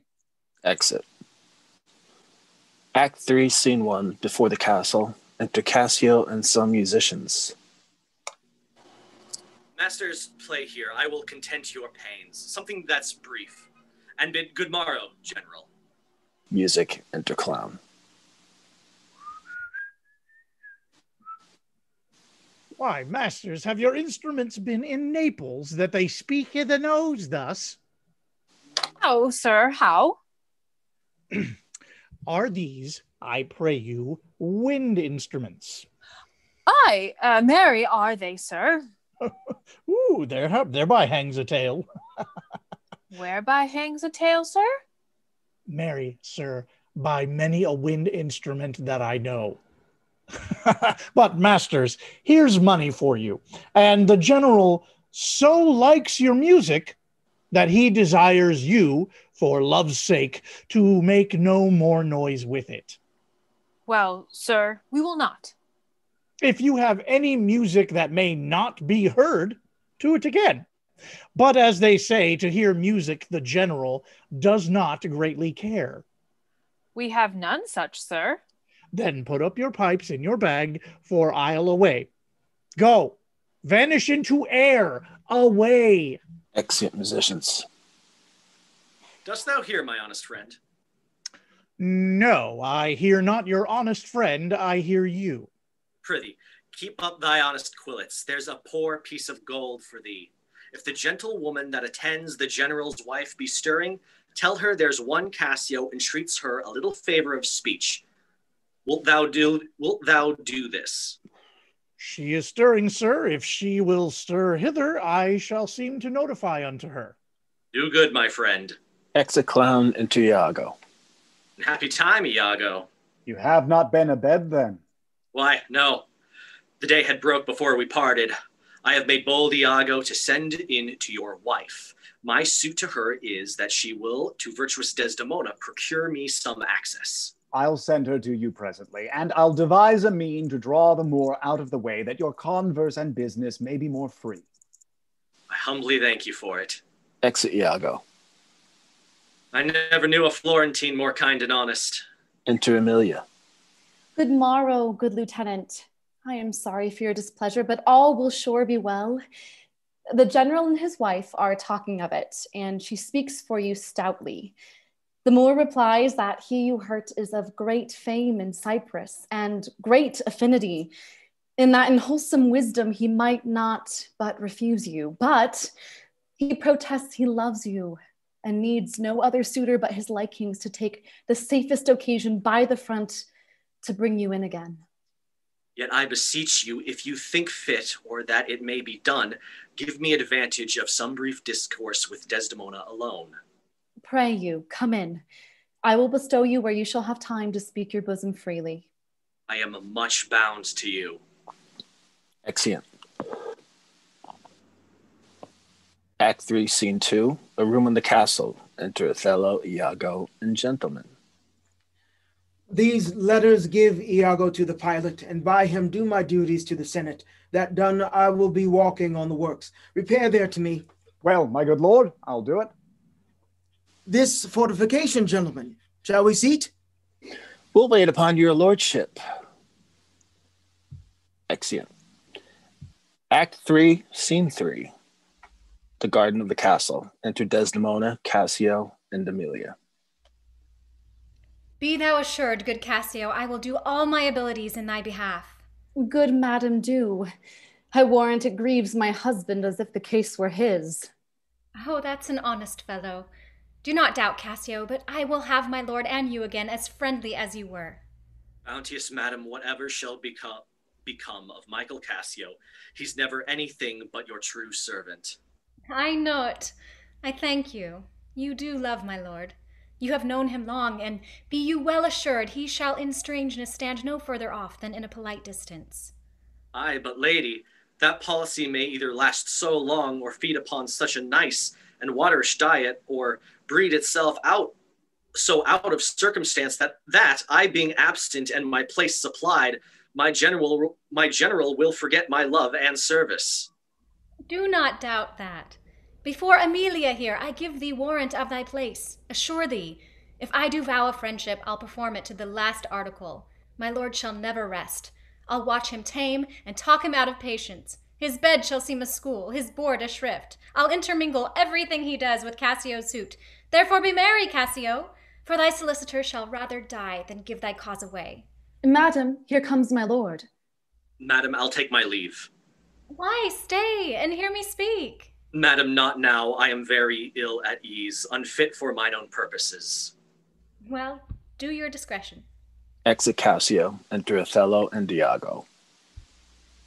I like not that. What dost thou say? Nothing, my lord, or if I know not what. Was not that Cassio parted from my wife? Cassio, my lord, no, sure, I cannot think it, that he would steal away so guilty-like, seeing you coming. I do believe 'twas he. How now, my lord? I have been talking with a suitor here, a man that languishes in your displeasure. Who is it you mean? Why, your lieutenant Cassio. Good my lord, if I have any grace or power to move you, his present reconciliation take. For if he be not one that truly loves you, that errs in ignorance and not in cunning, I have no judgment in an honest face. I prithee, call him back. Went he hence now? Aye, sooth, so humbled that he hath left part of his grief with me, to suffer with him. Good love, call him back. Not now, sweet Desdemona, some other time. But shalt we shortly? The sooner, sweet, for you. Shalt we tonight at supper? No, not tonight. Tomorrow dinner, then? I shall not dine at home. I meet the captains at the citadel. Why, then, Tomorrow night, or Tuesday morn, on Tuesday noon or night, on Wednesday morn, I prithee name the time. But let it not exceed 3 days. In faith, he's penitent. And yet his trespass and our common reason, save that they say the wars must make examples out of their best, is not almost a fault to incur a private check. When shall he come? Tell me, Othello. I wonder in my soul what you would ask me that I should deny, or stand so mannering on. What, Michael Cassio, that came a-wooing with you, and so many a time when I have spoke of you dispraisingly, have taken your part, to have so much to do to bring him in. Trust me, I could do much. Prithee, no more. Let him come when he will. I will deny thee nothing. What? This is not a boon. 'Tis as I should entreat you wear your gloves, or feed on nourishing dishes, or keep you warm, or sue to you to do a peculiar profit to your own person. Nay, when I have a suit wherein I mean to touch your love indeed, shall be full of poise and difficult weight and fearful to be granted. I will deny thee nothing, whereon I do beseech thee, grant me this, to leave me but a little to myself. Shall I deny you? No. Farewell, my lord. Farewell, my Desdemona. I'll come to thee straight. Amelia, come. Be as your fancies teach you, whatever you be. I am obedient. Exeunt Desdemona and Amelia. Excellent wretch. Perdition catch my soul, but I do love thee. And when I love thee not, chaos is come again. My noble lord. What dost thou say, Iago? Did Michael Cassio, when you wooed my lady, know of your love? He did, from first to last. Why dost thou ask? But for a satisfaction of my thought, no further harm. Why of thy thought, Iago? I did not think he had been acquainted with her. Yes, and went between us very oft. Indeed. Indeed, aye, indeed. Discern'st thou aught in that? Is he not honest? Honest, my lord. Honest, aye, honest. My lord, for aught I know. What dost thou think? Think, my lord? Think, my lord? By heaven, he echoes me, as if there was some monster in his thought too hideous to be shown. Thou dost mean something. I heard thee say, even now, thou likest not that, when Cassio left my wife. What didst not like? And when I told thee he was of my counsel in my whole course of wooing, thou criedst, indeed, and didst contract and purse thy brow together, as if thou hadst shut up in thy brain some horrible conceit. If thou dost love me, show me thy thought. My lord, you know I love you. I think thou dost. And for I know thou'rt full of love and honesty, and wait'st thy words before thou givest them breath. Therefore, these stops of thine fright me the more. For such things in a false disloyal knave are tricks of custom, but in a man that's just, they are close delations, working from the heart that passion cannot rule. For Michael Cassio, I dare be sworn, I think that he is honest. I think so too.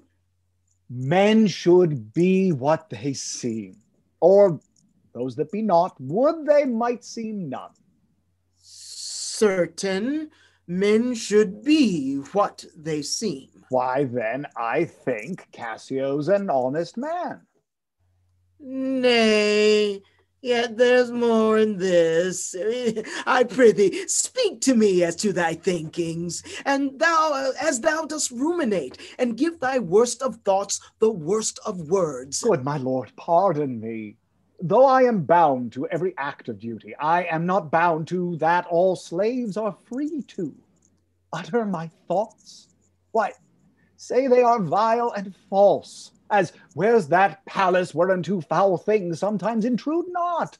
Who has a breast so pure, but some uncleanly apprehensions keep leets and law days, and in session sit with meditations lawful?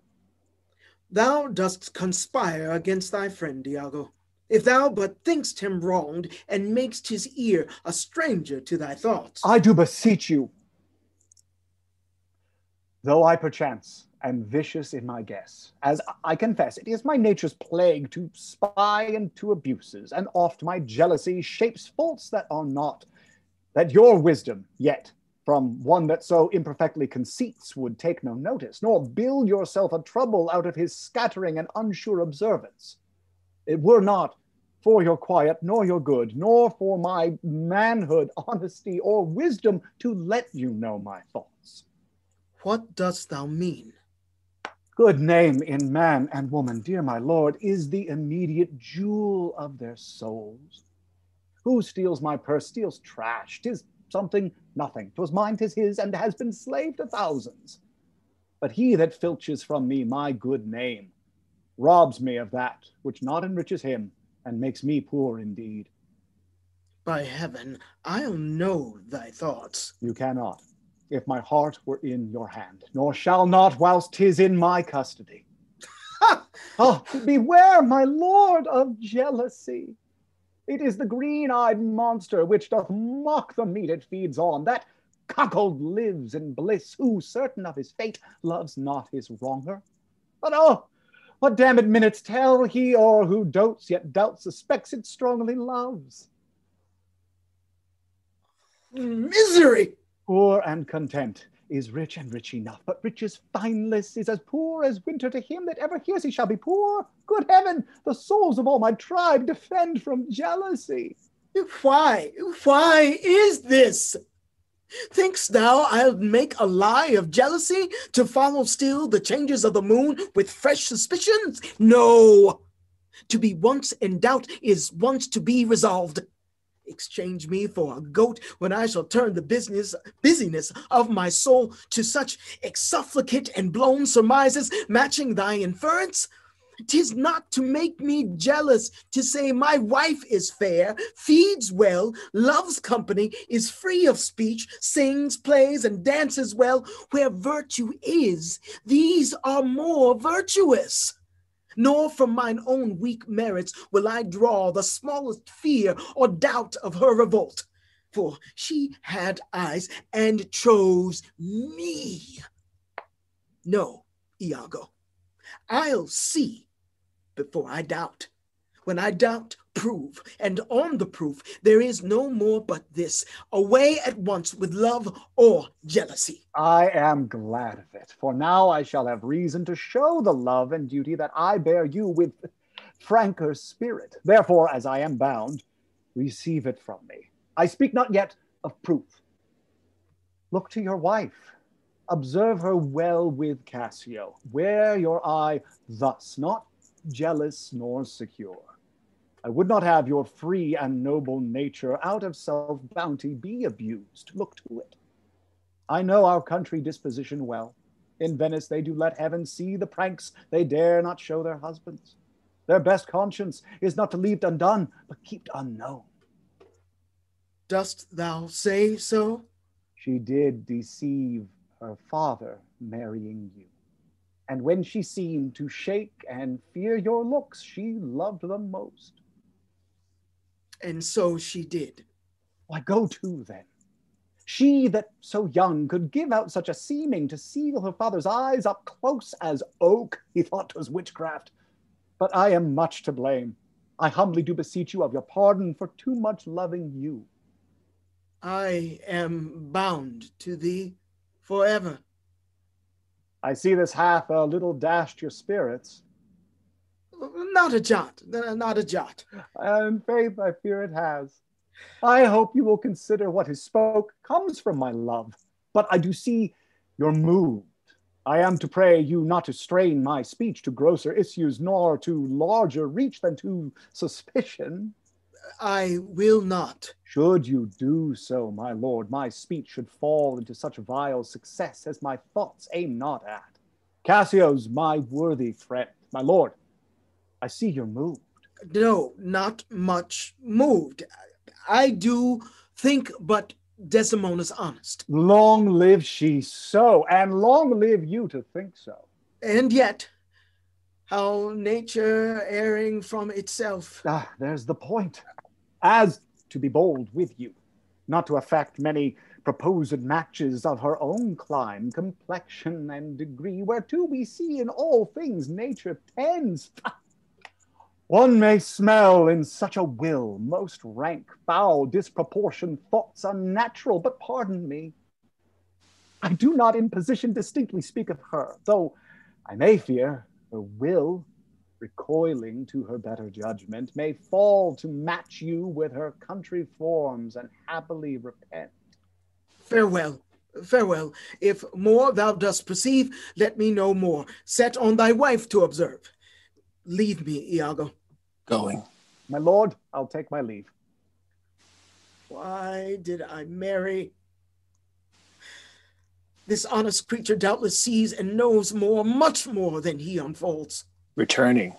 My lord, I would I might entreat your honor to scan this thing no further. Leave it to time. Though it be fit that Cassio have his place, for sure he fills it up with great ability, yet if you please to hold off a while, you shall by that perceive him and his means. Note, if your lady strain his entertainment with any strong or vehement importunity, much will be seen in that. In the meantime, let me be thought too busy in my fears, as worthy cause I have to fear I am, and hold her free. I do beseech your honor. Fear not my government. I once more take my leave. Exit. This fellow's of exceeding honesty, and knows all qualities with a learned spirit of human dealings. If I do prove her haggard, though that her jesses were my dear heartstrings, I'll whistle her off and let her down the wind to prey at fortune. Haply, for I am black and have not those soft parts of conversation that chamberers have, or for I am declined into the vale of years, yet that's not much. She's gone. I am abused, and my relief must be to loathe her. Oh, curse of marriage! That we can call these delicate creatures ours, and not their appetites. I had rather be a toad and live upon the vapor of a dungeon than keep a corner in the thing I love for others' uses. Yet 'tis the plague of great ones. Prerogatived are they less than the base. 'Tis destiny, unshunnable like death. Even then this forked plague is fated to us when we do quicken. Desdemona comes. Re-enter Desdemona and Amelia. If she be false, oh, then heaven mocks itself. I'll not believe it. How now, my dear Othello? Dinner, and the generous islanders by you invited do attend your presence. I am to blame. Why do you speak so faintly? Are you not well? I have a pain upon my forehead here. Faith, that's with watching. 'Twill away again. Let me but bind it hard with this hour. It will be well. Your napkin is too little. He puts the handkerchief from him and it drops. Let it alone. Come, I'll go in with you. I'm very sorry that you are not well. Exeunt Othello and Desdemona. I am glad I have found this napkin. This was her first remembrance from the moor. My wayward husband hath 100 times wooed me to steal it, but she so loves the token, for he conjured her she should ever keep it, that she reserves it evermore about her to kiss and talk to. I'll have the work ta'en out, and give it Iago. What he will do with it, heaven knows, not I. I nothing but to please his fantasy. Re-enter Iago. How now? What do you here alone? Do not you chide. I have a thing for you. A thing for me? It is a common thing to have a foolish wife. Oh, is that all? What will you give me now for the same handkerchief? What handkerchief? What handkerchief? Why, that the Moor first gave to Desdemona, that which so often you did bid me steal. Has stolen it from her. No, faith. She let it drop by negligence, and to the advantage I, being here, took it up. Look, here it is. A good wench, give it me. What will you do with it, that you have been so earnest to have me filch it? Snatching it. Why? What's that to you? If it be not for some purpose of import, give it me again. Poor lady, she'll run mad when she shall lack it. Be not known on it. I have use for it. Go, leave me. Exit Amelia. I will in Cassio's lodging lose this napkin, and let him find it. Trifles light as air are to the jealous confirmation strong as proofs of holy writ. This may do something. The Moor already changes with my poison. Dangerous conceits are, in their natures, poisons, which at the first are scarce found to distaste, but with a little act upon the blood, burn like the mines of sulphur. I did say so. Look where he comes. And re-enter Othello. Not poppy, nor mandragora, nor all the drowsy syrups of the world shall ever medicine thee to that sweet sleep which thou owest yesterday. Ha! False to me? Oh, why, how now, General? No more of that. Avaunt, be gone. Thou hast set me on the rack. I swear 'tis better to be much abused than but note a little. How now, my lord? What sense had I of her stolen hours of lust? I saw it not, thought it not, it harmed not me. I slept the next night well, was free and merry. I found not Cassio's kisses on her lips. He that is robbed, not wanting what is stolen, let him not note, and he's not robbed at all. I am sorry to hear this. I had been happy if the general camp, pioneers and all, had tasted her sweet body, so I had nothing known. Oh, now forever farewell the tranquil mind, farewell content, farewell the plumed troop and the big wars that make ambition virtue. Ah, farewell, farewell the neighing steed and the shrill trump, the spirit-stirring drum, the ear-piercing fife, the royal banner, and all quality, pride, pomp, and circumstance of glorious war.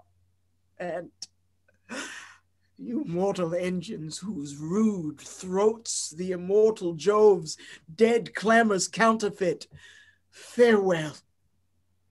Othello's occupation is gone. Is't possible, my lord? Villain, be sure thou prove my love a whore.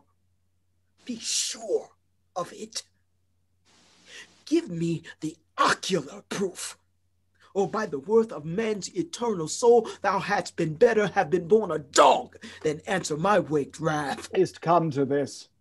Make me to see't, or at the least, so prove it that the probation bear no hinge nor loop to hang a doubt on, or woe upon thy life. My noble lord. If thou dost slander her and torture me, never pray more, abandon all remorse, on horror's head horrors accumulate, do deeds to make heaven weep, all earth amaze, for nothing canst thou to damnation add greater than that. Oh, grace, oh heaven, forgive me.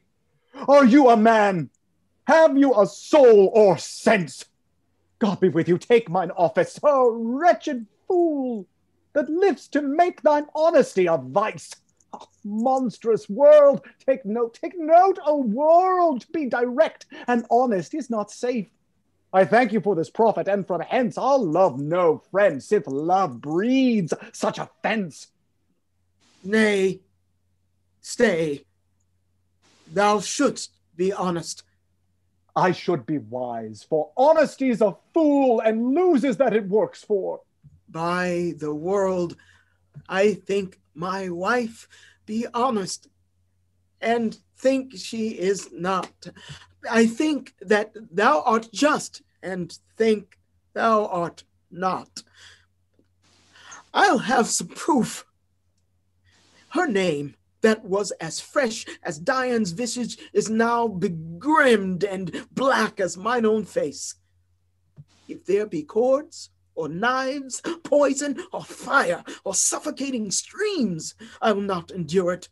Would I were satisfied. I see, sir, you are eaten up with passion. I do repent me that I put it to you. You would be satisfied? Would, nay, I will. And may, but how satisfied, my lord? Would you, the supervisor, grossly gape on, behold her top? Death and damnation! Ah! It were a tedious difficulty, I think, to bring them to that prospect. Damn them then! If ever mortal eyes do see them bolster more than their own. What then? How then? What shall I say? Where's satisfaction? It is impossible you should see this, were they as prime as goats, as hot as monkeys, as salt as wolves in pride, and fools as gross as ignorance made drunk.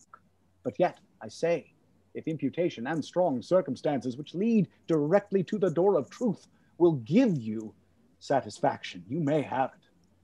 Give me a living reason she's disloyal. I do not like the office, but sith I am entered in this cause so far, pricked to it by foolish honesty and love, I will go on. I lay with Cassio lately, and being troubled with a raging tooth, I could not sleep. There are a kind of men, so loose of soul, that in their sleeps will mutter their affairs. One of this kind is Cassio. In sleep I heard him say, "Sweet Desdemona, let us be wary, let us hide our loves." And then, sir, would he gripe and wring my hand, cry, "Oh, sweet creature," and then kiss me hard, as if he plucked up kisses by the roots that grew upon my lips, then laid his leg over my thigh, and sighed, and kissed, and then cried, "Cursed fate that gave thee to the Moor." Ah, monstrous, monstrous! Nay, this was but his dream. But this denoted a foregone conclusion. 'Tis a shrewd doubt, though it be but a dream. And this may help to thicken other proofs that do demonstrate thinly. I'll tear her all to pieces. Nay, but be wise, yet we see nothing done. She may be honest, yet tell me but this. Have you not sometimes seen a handkerchief spotted with strawberries in your wife's hand? I gave her such a one. 'Twas my first gift. I know not that, but such a handkerchief, I am sure it was your wife's, did I today see Cassio wipe his beard with. If it be that. If it be that, or any that was hers, it speaks against her with the other proofs. Ah, that the slave had 40,000 lives. One is too poor, too weak for my revenge. Now, do I see 'tis true? Look here, Iago. All my fond love thus do I blow to heaven. 'Tis gone. Arise, black vengeance, from thy hollow cell, yield up thy love, thy crown and hearted throne to tyrannous hate. Swell bosom with thy fraught, for 'tis of aspic's tongues. Yet be content. Oh, blood, blood, blood! Patience, I say, your mind perhaps may change. Never, Iago! Like to the Pontic Sea, whose icy current and compulsive course ne'er feels retiring ebb, but feels due on to the Propontic and the Hellespont, even so my bloody thoughts with violent pace shall ne'er look back, ne'er ebb to humble love, till that a capable and wide revenge swallow them up. Now, by yond marble heaven, in the due reverence of a sacred vow, I here engage my words. Do not rise yet. Kneels. Witness, you ever-burning lights above, you elements that clip us round about. Witness that here Iago doth give up the execution of his wit, hands, heart, to wronged Othello's service. Let him command, and to obey shall be in me remorse. What bloody business? They rise. I greet thy love, not with vain thanks, but with acceptance bounteous, and will upon the instant put thee to't. Within these 3 days, let me hear thee say that Cassio's not alive. My friend is dead. 'Tis done at your request, but let her live. Damn her, lewd minx! Oh, damn her! Come, go with me apart. I will withdraw to furnish me some swift means of death for the fair devil. Now art thou my lieutenant. I am your own forever. Excellent. That now concludes our first half. We will now take a brief intermission. We will return in 5 minutes.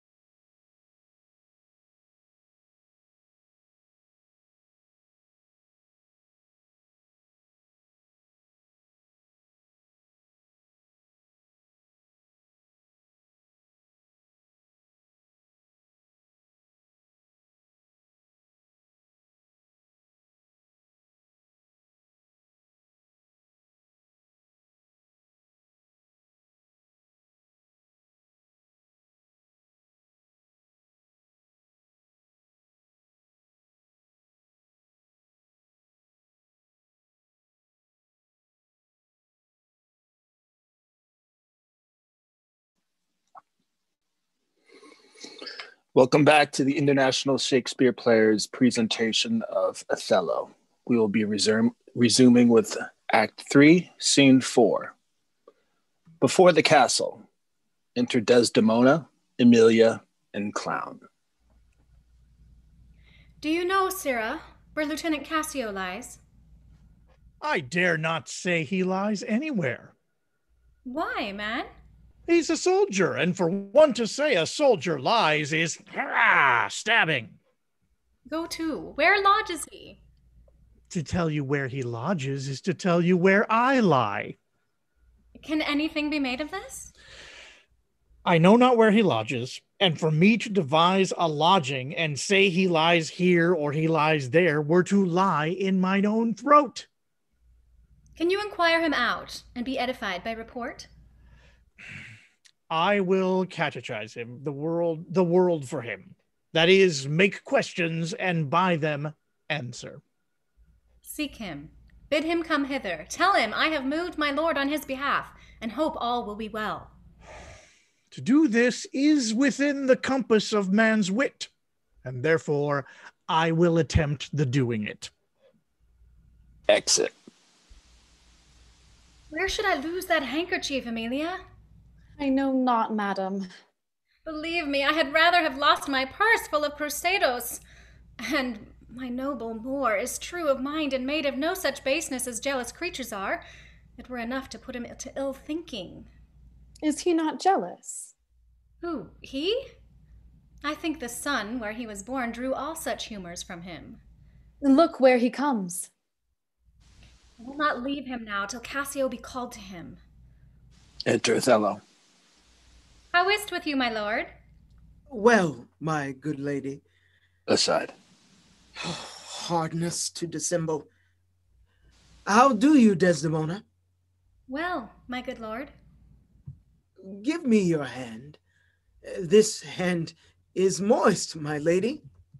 It yet hath felt no age, nor known no sorrow. This argues fruitfulness and liberal heart. Hot and moist.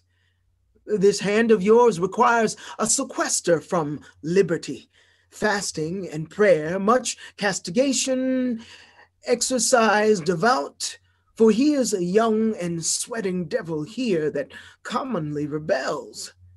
'Tis a good hand, a frank one. You may indeed say so, for 'twas that hand that gave away my heart. A liberal hand.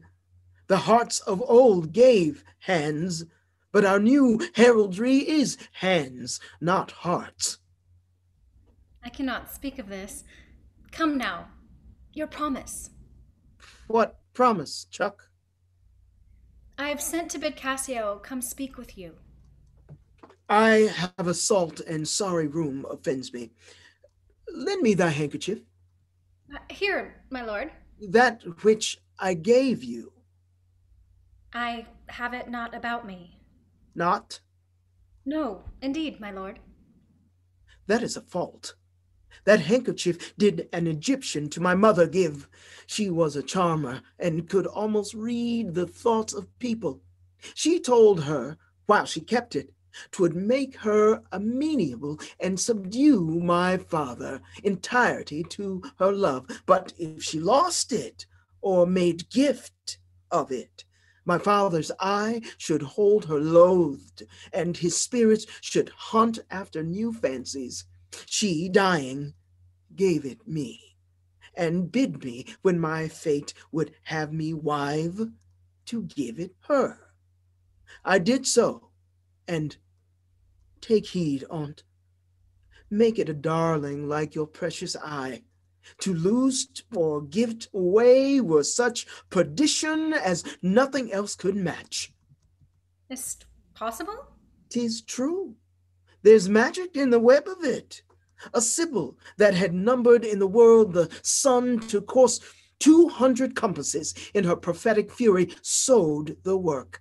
The worms were hallowed that did breed the silk, and it was dyed in mummy which the skillful conserved of maidens' hearts. Indeed. Is't true? Most veritable. therefore look to't well. Then would to God that I had never seen't. Ha! Wherefore?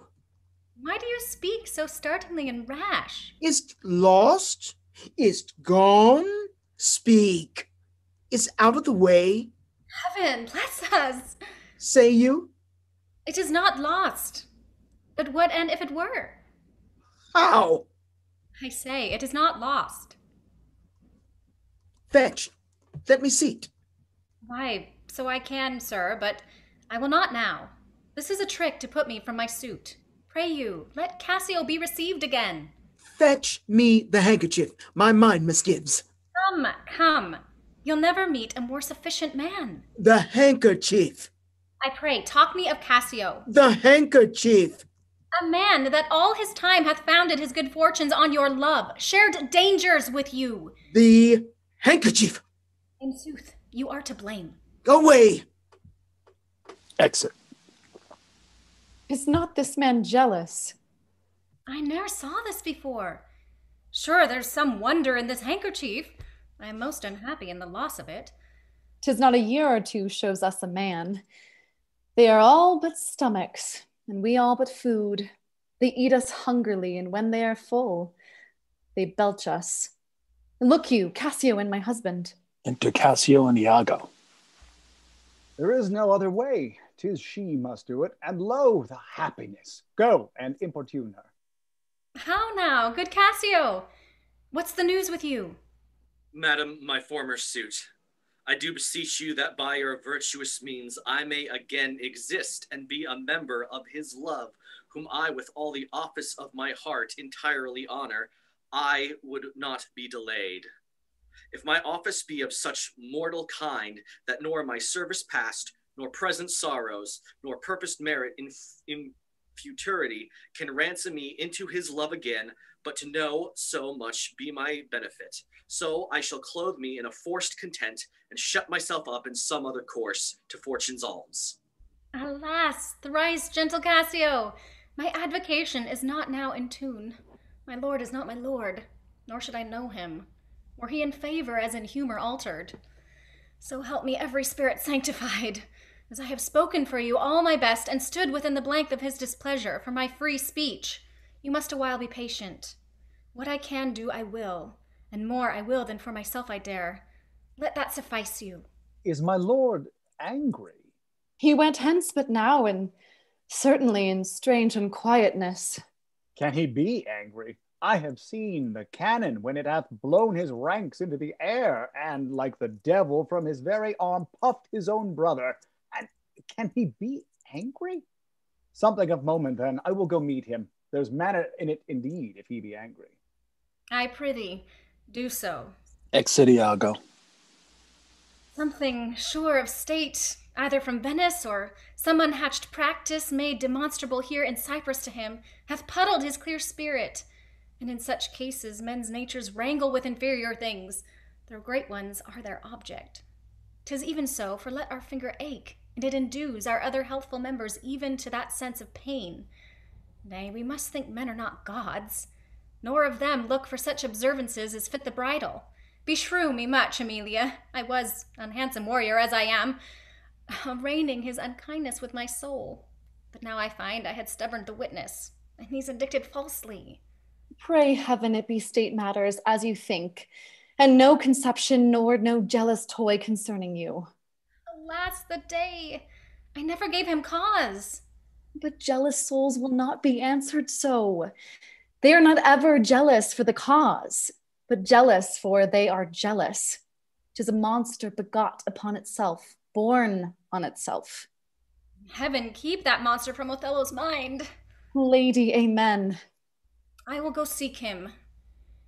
Cassio, walk hereabout. If I do find him fit, I'll move your suit, and seek to effect it to my uttermost. I humbly thank your ladyship. Exeunt Desdemona and Amelia. Enter Bianca. Save you, Cassio. What, make you from home? How's it with you, my most fair Bianca? Faith, sweet love, I was coming to your house. And I was going to your lodging, Cassio. What keep a week away? 7 days and nights, 8 hours. and lovers' absent hours more tedious than the dial 8 scores times. Oh, weary reckoning. Pardon me, Bianca, I have this while with leaden thoughts been pressed, but I shall in more continuate time strike off this score of absence. Sweet Bianca. Giving your Desdemona's handkerchief. Take me this work out. Oh, Cassio, whence came this? This is some token from a newer friend. To the felt absence now I feel a cause. It's come to this. Well. Go to, woman, throw your vile guesses in the devil's teeth. From whence you have them. You are jealous now that this is from some mistress, some remembrance. No, in good troth, Bianca. Why, whose is it? I know not, sweet. I found it in my chamber. I like the work well, ere it be demanded, as like enough it will. I'll have it copied. Take it and do it, and leave me for this time. Leave you? Wherefore? I do attend here on the general, and think it no addition nor my wish to have him see me womaned. Why? I pray you. Not that I love you not. But that you do not love me. I pray you, bring me on the way a little, and say if I shall see you soon at night. 'Tis but a little way that I can bring you, for I attend here, but I'll see you soon. 'Tis very good. I must be circumstanced.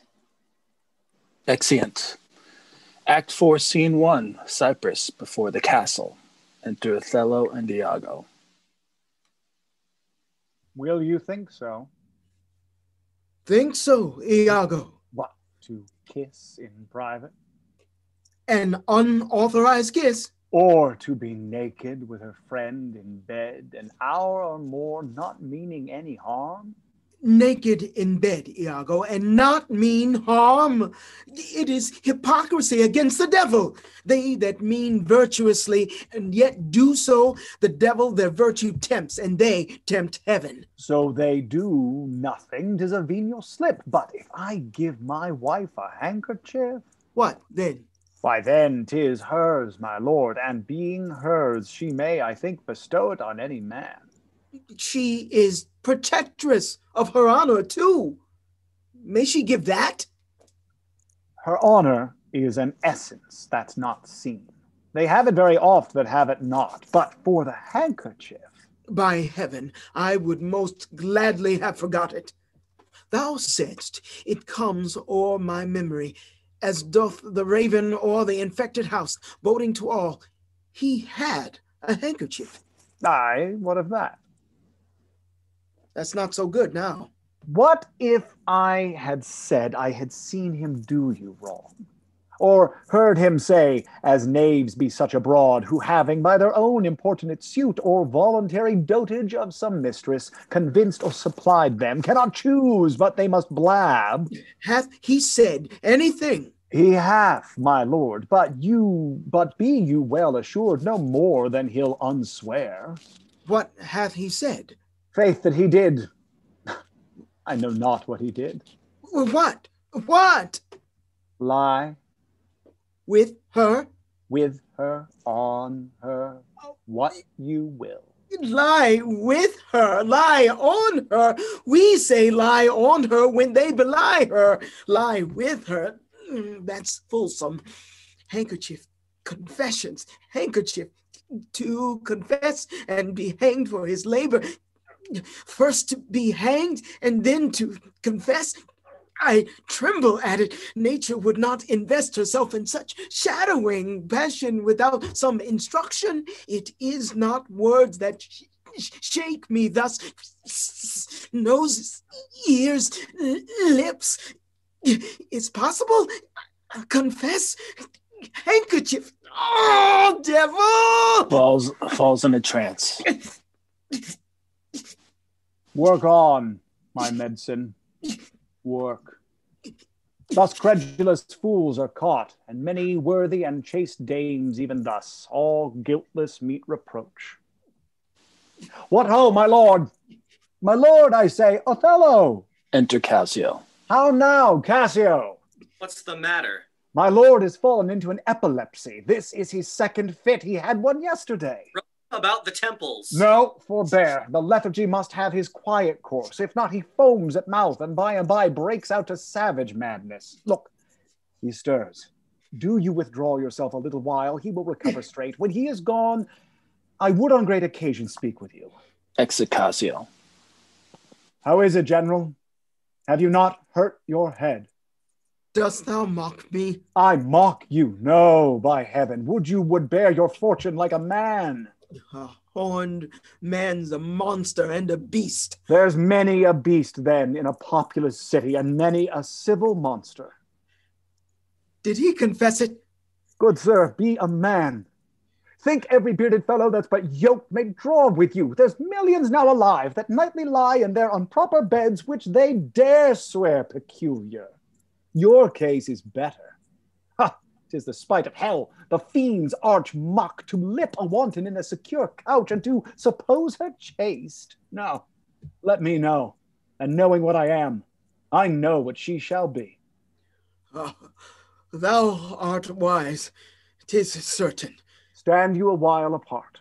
Confine yourself but in a patient list. Whilst you were here, overwhelmed with your grief, a passion most unsuiting such a man, Cassio came hither. I shifted him away, and laid good excuse upon your ecstasy, bade him anon return, and here speak with me.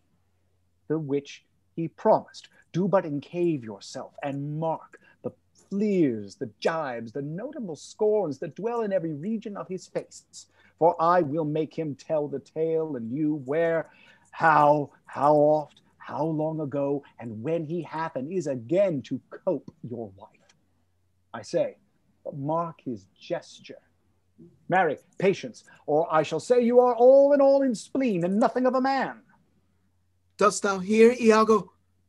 I will be found most cunning in my patience. But dost thou hear? Most bloody. That's not amiss. But yet keep time in all. Will you withdraw? Othello retires.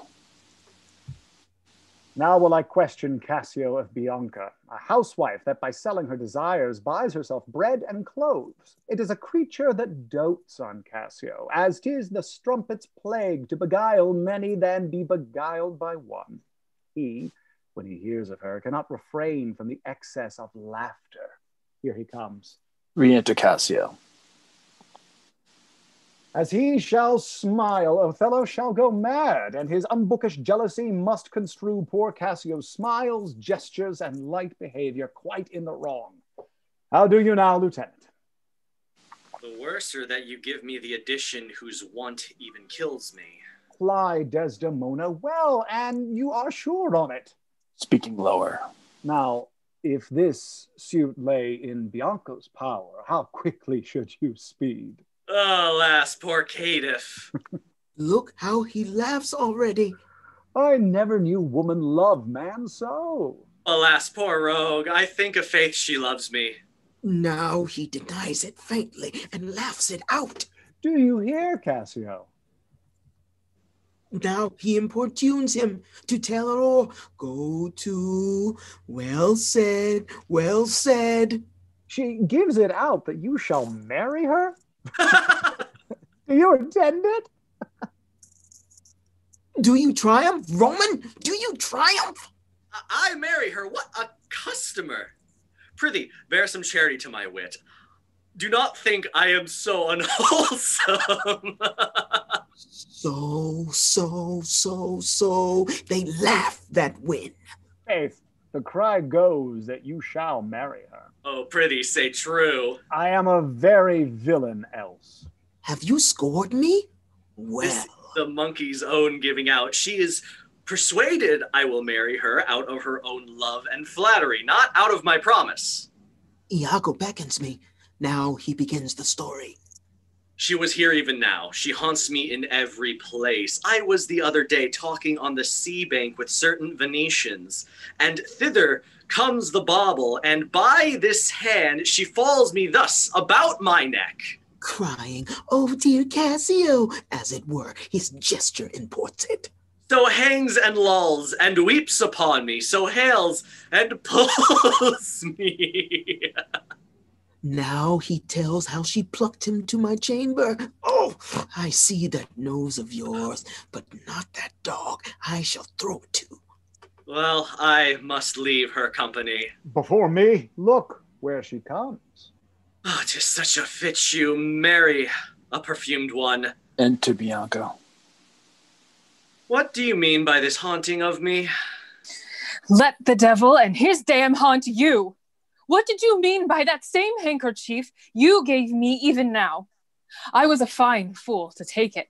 I must take out the work. A likely piece of work that you should find it in your chamber and not know who left it there.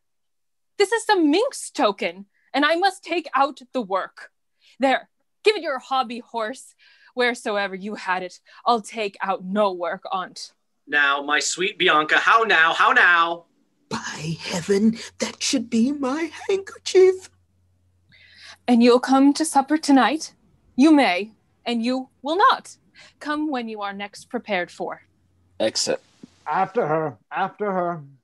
Faith, I must, she'll rail in the street else. Will you sup there? Faith, I intend to. Well, I may chance to see you, for I would very fain speak with you. Prithee, come, will you? Go to, say no more. Exit Cassio. Advancing. How shall I murder him, Iago? Did you perceive how he laughed at his vice? Oh, Iago! And did you see the handkerchief?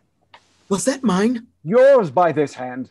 And to see how he prizes the foolish woman, your wife. She gave it him, and he hath given it to his whore. I would have him 9 years a killing. A fine woman, a fair woman, a sweet woman. Nay, you must forget that. Aye, let her rot and perish and be damned tonight, for she shall not live. No, my heart is turned to stone. I strike it, and it hurts my hand. Oh, the world hath not a sweeter creature. She might lie by an emperor's side and command him tasks. Nay, that's not your way. Hang her. I do but say what she is. So delicate with her needle, an admirable musician. Oh, she will sing the savageness out of a bear. Of so high and plenteous wit and invention. She's the worse for all this. Oh, 1,000 times. And then of so gentle a condition. Aye, too gentle. Nay, that's certain. But yet the pity of it, Iago. Oh, Iago, the pity of it, Iago. If you are so fond over her iniquity, give her patent to offend. For if it touch not you, it comes near nobody. I will chop her into messes. 'Tis foul in her. With mine officer. That's fouler. Get me some poison, Iago. This night I'll not expostulate with her, lest her body and beauty unprovide my mind again. This night, Iago. Do it not with poison. Strangle her in her bed, even the bed she hath contaminated. Good, good. The justice of it pleases. Very good. And as for Cassio, let me be his undertaker. You shall hear more by midnight. Excellent, good. A trumpet within. What trumpet is that same? Something from Venice, sure. 'Tis Lodovico come from the Duke, and see, your wife is with him. Enter Lodovico, Desdemona, and attendants. Save you, worthy general. With all my heart, sir. The Duke and Senators of Venice greet you. Gives him a letter. I kiss the instrument of their pleasures. Opens the letter and reads. And what's the news, good cousin Lodovico? I am very glad to see you, Signor. Welcome to Cyprus. I thank you. How does Lieutenant Cassio? Lives, sir. Cousin, there's fallen between him and my lord an unkind breach, but you shall make all well. Are you sure of that? My lord? Reads. This fail you not to do as you will. He did not call. He's busy in the paper. Is there division twixt my lord and Cassio? A most unhappy one. I would do much to atone them for the love I bear to Cassio. Fire and brimstone! My lord. Are you wise? What? Is he angry? Maybe the letter moved him, for as I think they do command him home, deputing Cassio in his government. Trust me, I am glad on't. Indeed! My lord. I am glad to see you mad. My sweet Othello. Striking her. Devil! I have not deserved this. My lord.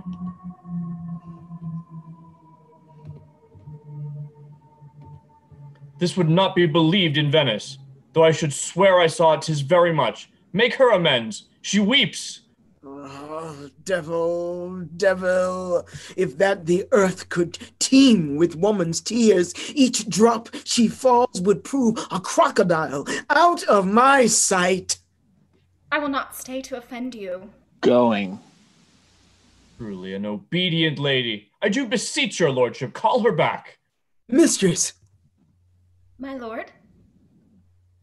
What would you with her, sir? Who, I, my lord? Aye. You did wish that I would make her turn? Sir, she can turn and yet go on and turn again. And she can weep, sir, weep, and she's obedient, as you say, obedient, very obedient. Proceed you in your tears. Concerning this, sir, oh, well, painted passion. I am commanded home. Get you away. I'll send for you anon. Sir, I obey the mandate and will return to Venice. Hence, avaunt. Exit Desdemona.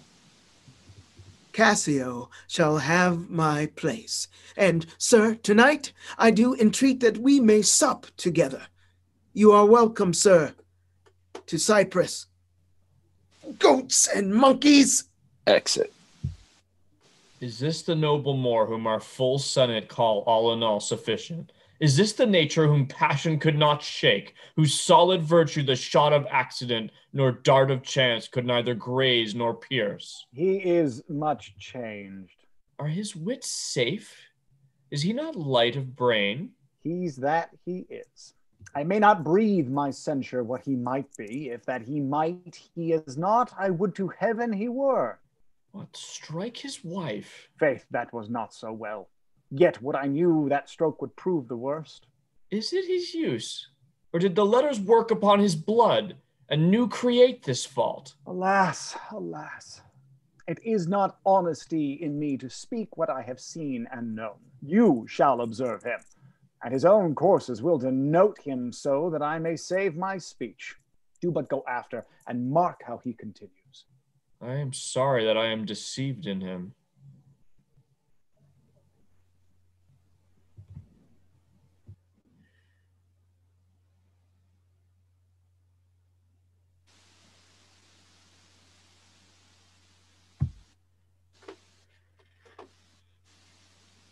Act 4, Scene 2, a room in the castle. Enter Othello and Amelia. You have seen nothing then? Nor ever heard, nor ever did suspect. Yes, you have seen Cassio and she together. But then I saw no harm, and then I heard each syllable that breath made up between them. What, did they never whisper? Never, my lord. Nor send you out of the way? Never. To fetch her fan, her gloves, her mask, nor nothing? Never, my lord. That's strange. I durst, my lord, to wager she is honest. Lay down my soul at stake. If you think other, remove your thought. It doth abuse your bosom.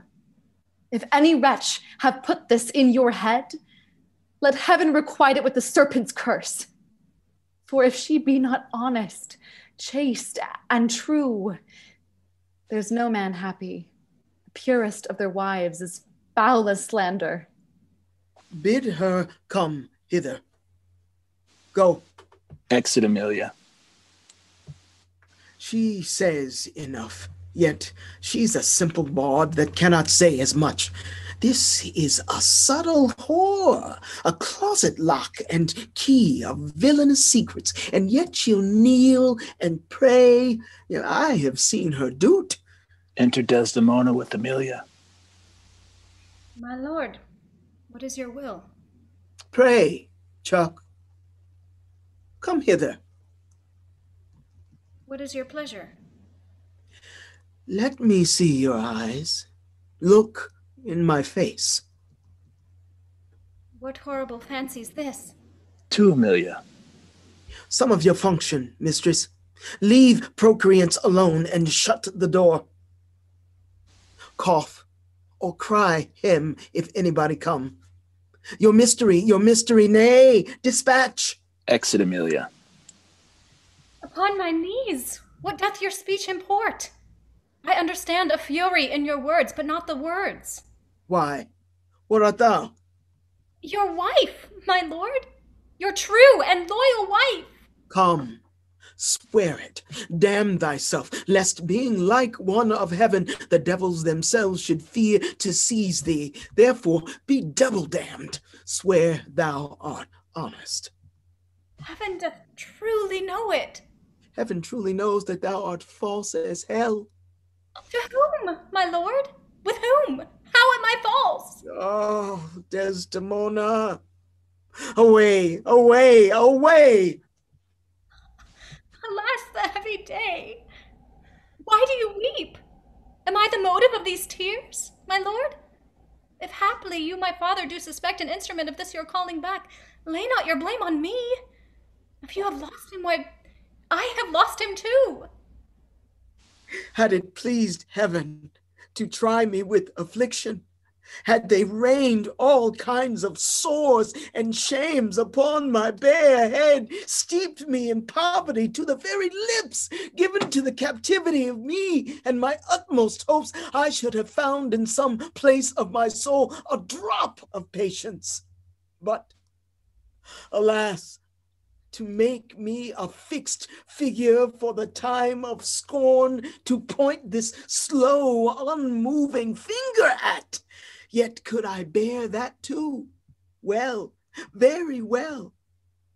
But there, where I have garnered up my heart, where either I must live or bear no life, the fountain from the which my current runs or else dries up to be discarded thence, or keep it as a cistern for foul toads to knot and gender in. Turn thy complexion there, Patience, thou young and rose-lipped cherubin. Aye, there, look grim as hell. I hope my noble lord esteems me honest. Aye, as summer flies are in the shambles that quicken even with blowing. Oh, thou weed, who art so lovely fair and smellst so sweet that the sense aches at thee, would thou hadst never been born. Alas, what ignorant sin have I committed? Was this fair paper, this most goodly book, made to write whore upon? What committed? Committed! Ah, thou public commoner, I should make very forges of my cheeks that would to cinders burn up modesty, did I but speak thy deeds. What committed? Heaven stops the nose at it, and the moon winks the body, and wind that kisses all it meets is hushed within the hollow mine of earth, and will not hear it. What committed? Impudent strumpet! By heaven, you do me wrong! Are you not a strumpet? No, as I am a Christian. Oh. If to preserve this vessel for my lord from any other foul unlawful touch, be not to a strumpet. I am none. What? Not a whore? No, as I shall be Is possible? Oh, heaven forgive us! I cry you mercy then. I took you for that cunning whore of Venice that married with Othello. Raising his voice. Mistress, that have the office opposite to St. Peter and keep the gate of hell. Re-enter Amelia. You. We have done our course. There's money for your pains. I pray you, turn the key and keep our counsel. Exit. Alas, what does this gentleman conceive? How do you, madam? How do you, my good lady? Baby, have a sleep. Good madam, what's the matter with my lord? With who? Why, my lord, madam. Who is thy lord? He that is yours, sweet lady. I have none. Do not talk to me, Amelia. I cannot weep. Nor answer have I none. But what should I go by water? Prithee tonight, lay on my bed my wedding sheets. Remember, and call thy husband hither. Here's a change indeed. Exit. His meat I should be used so. Very meat. How have I been behaved that he might stick the smallest opinion on my least misuse? Re-enter Amelia and Iago. What is your pleasure, madam? How is it with you? I cannot tell. Those that do teach young babes do it with gentle means and easy tasks. You might have chid me so, for, in good faith, I'm a child to chiding. What's the matter, lady? Alas, Iago, my lord hath so abhorred her, thrown such despite and heavy terms upon her as true hearts cannot bear. Am I that name, Iago? What name, fair lady? Such as she says my lord did say I was. He called her a whore. A beggar in his drink could not have laid such terms upon his callet. Why did he so? I do not know. I am sure I am none such. Do not weep. Do not weep. Alas, the day. Hath she forsook so many noble matches? Her father and her country and her friends, to be called whore. Would it not make one weep? 'Tis my wretched fortune. Beshrew him for it. How comes this trick upon him? Nay, heaven doth know. I will be hanged if some eternal villain, some busy and insinuating rogue, some cogging, cousining slave, to get some office, have not devised this slander. I'll be hanged else. Fie, there is no such man. It is impossible. If any such there be, heaven pardon him. A halter pardon him, and hell gnaw his bones. Why should he call her whore? Who keeps her company? What place? What time? What form? What likelihood? The Moor's abused by some most villainous knave, some base, notorious knave, some scurvy fellow, oh heaven, that such companions thou wouldst unfold, and put in every honest hand a whip to lash the rascals naked through the world, even from the east to the west. Speak within door. No fie upon them. Some such squire he was that turned your wit the seamy side without and made you to suspect me with the Moor. You are a fool. Go to. Oh, good Iago, what shall I do to win my lord again? Good friend, go to him, for by this light of heaven I know not how I lost him. Here I kneel, if ever my will did trespass against his love, either in discourse of thought or actual deed, or that mine eyes, mine ears, or any sense delighted them in any other form, or that I do not yet, and ever did, and ever will, though he do shake me off to beggarly divorcement. Love him dearly. Comfort, forswear me. Unkindness may do much, and his unkindness may defeat my life, but never taint my love. I cannot say a whore. It does abhor me now, I speak the word, to do the act that might the addition earn not the world's mass of vanity could make me. I pray you, be content. 'Tis but his humor. The business of the state does him offense, and he does chide with you. If 'twere no other. 'Tis but so, I warrant. Trumpets within. Hark how these instruments summon to supper. The messengers of Venice stay the meat. Go in and weep not. All things shall be well. Exeunt Desdemona and Amelia. Enter Rodrigo. How now, Roderigo? I do not find that thou dealest justly with me. What in the contrary? Every day thou daffest me with some device, Iago, and rather as it seems to me now, keepest from me all conveniency that supplies me with the least advantage of hope. I will indeed no longer endure it, nor am I yet persuaded to put up in peace that already I have foolishly suffered. Will you hear me, Roderigo? Faith, I have heard too much, for your words and performances are no kin together. You charge me most unjustly. With naught but truth, I have wasted myself out of my means. The jewels you have had from me to deliver to Desdemona would have corrupted a votarist. You have told me she hath received them and returned me expectations and comforts of sudden respect and acquaintance. But I find none. Well, go to. Very well. Very well. I go to.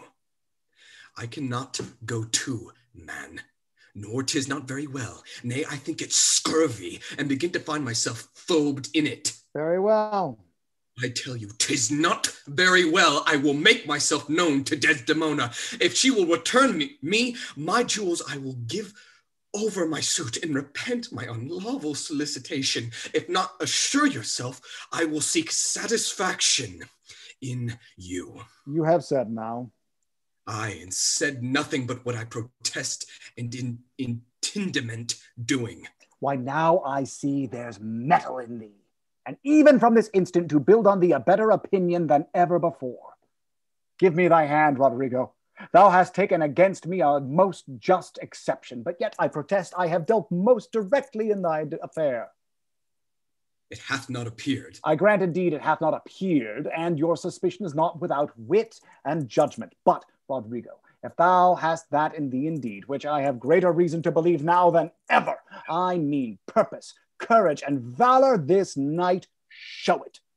If thou the next night following enjoy not Desdemona, take me from this world with treachery and devise engines for my life. Well, what is it? Is it within reason and compass? Sir, there is a special commission come from Venice to depute Cassio in Othello's place. Is that true? Why then Othello and Desdemona return again to Venice? Oh, no. He goes into Mauritania and takes away with him the fair Desdemona, unless his abode be lingered here by some accident, wherein none can be so determinate as the removing of Cassio. How do you mean removing of him? Why, by making him incapable of Othello's place, knocking out his brains. And that you would have me do? Aye, if you dare do yourself a profit and a right. He sups tonight with a harlotry, and thither will I go to him. He knows not yet of his horrible fortune. If you will watch his going thence, which I will fashion to fall out between 12 and 1, you may take him at your pleasure. I will be near to second your attempt, and he shall fall between us. Come, stand not amazed at it, but go along with me. I will show you such a necessity in his death that you shall think yourself bound to put it on him. It is now high supper time, and the night grows to waste. About it. I will hear further reason of this. And you shall be satisfied. Exeunt. Act 4, Scene 3. Another room in the castle.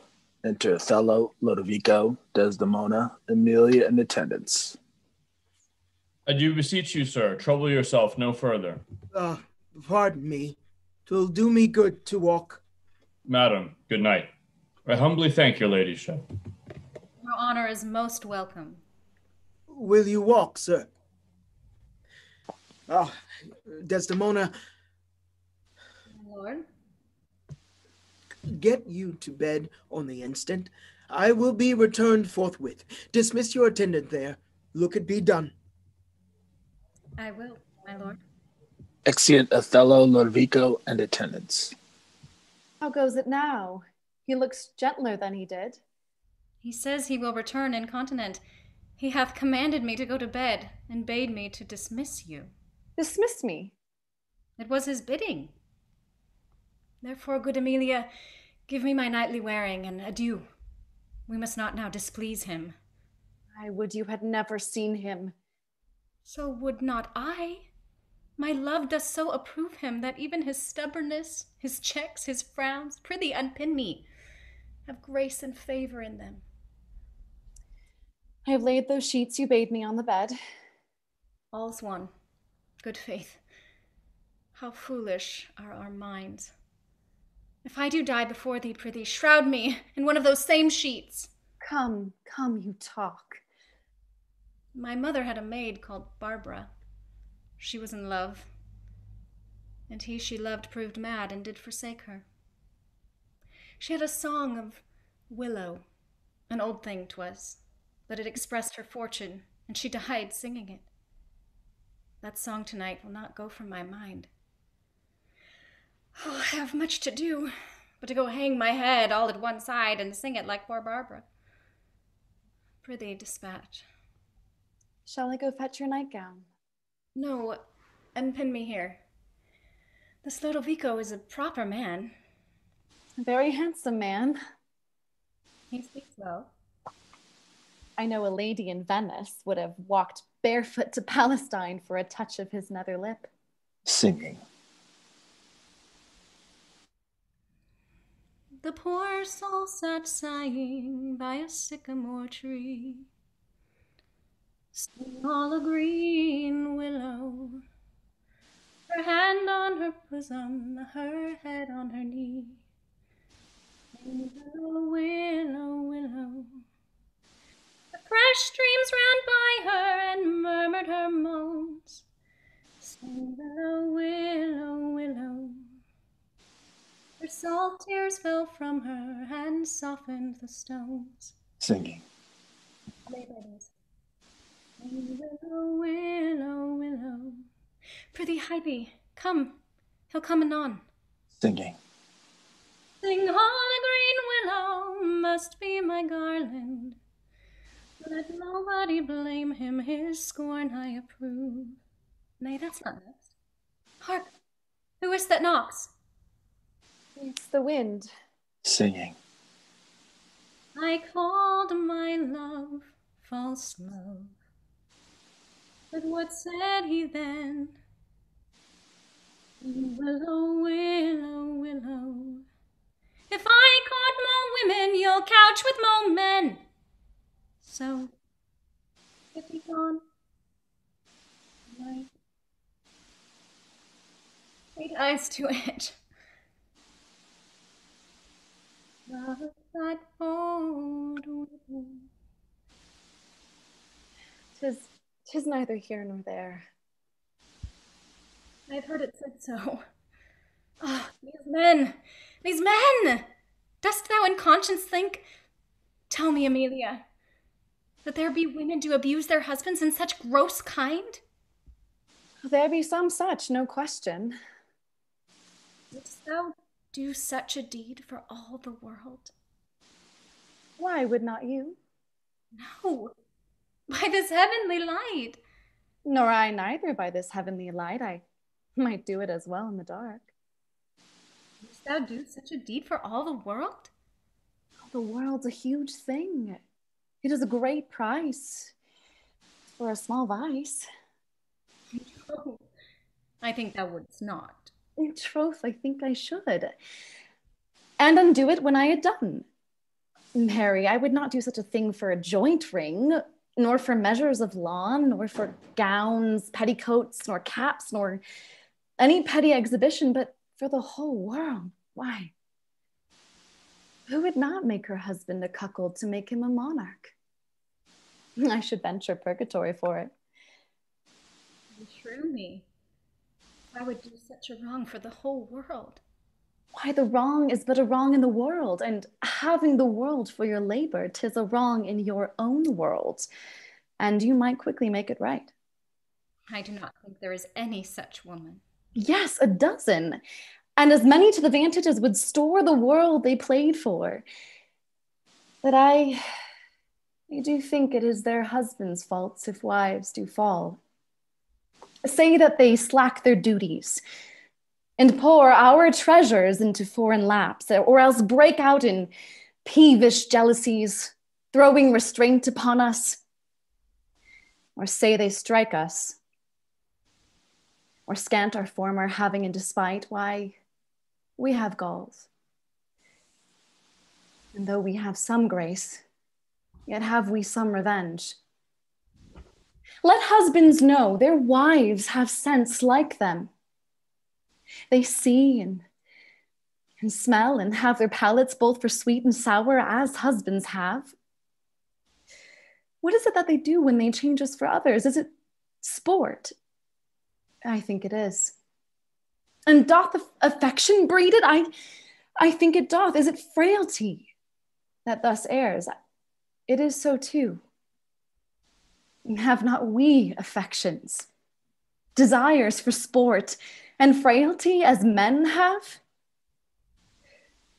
Then let them use us well, else let them know the ills we do, their ills instruct us so.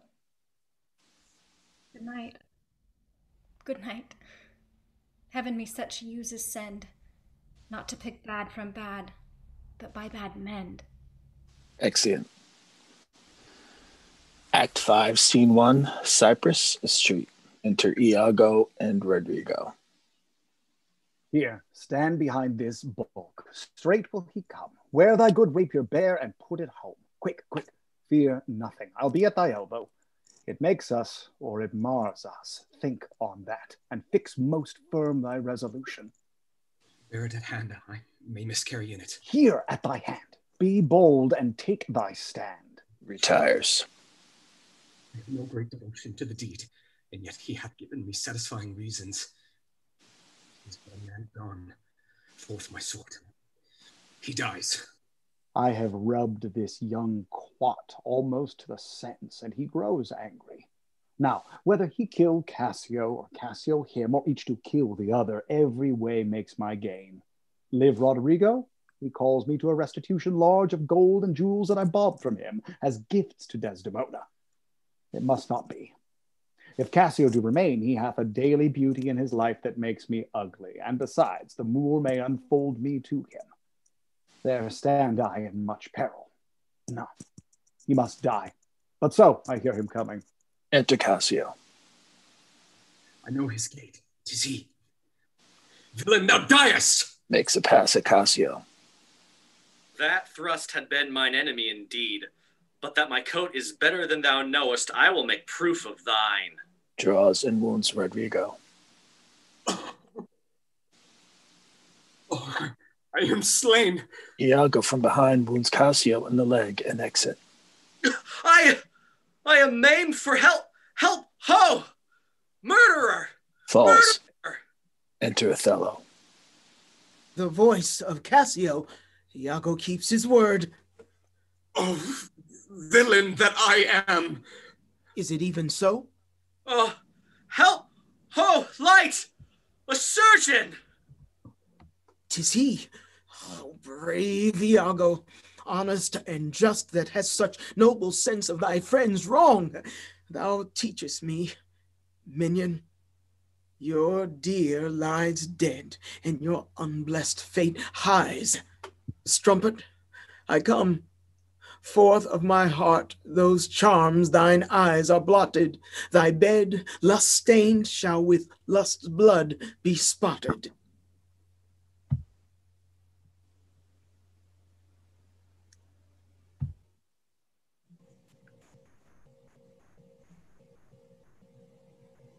What ho? No watch? No passage? Murderer! Murderer! 'Tis some mischance. The cry is very direful. Help! Hark! Oh, wretched villain! 2 or 3 groan. It is a heavy night. These may be counterfeits.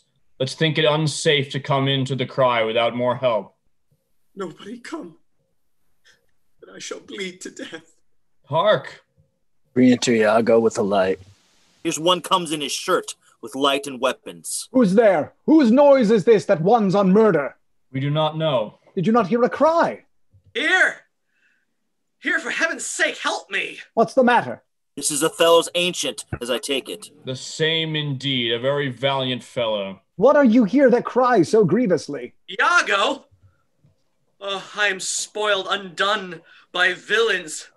Give me some help. Oh, me, Lieutenant, what villains have done this? I think that one of them is hereabout. I cannot make away. Oh, treacherous villains. What are you there? Come in and give some help. To Lodovico and Gratiano. No! Help me! Here! That's one of them. Oh, murderous slave! Oh, villain! Stabs Rodrigo.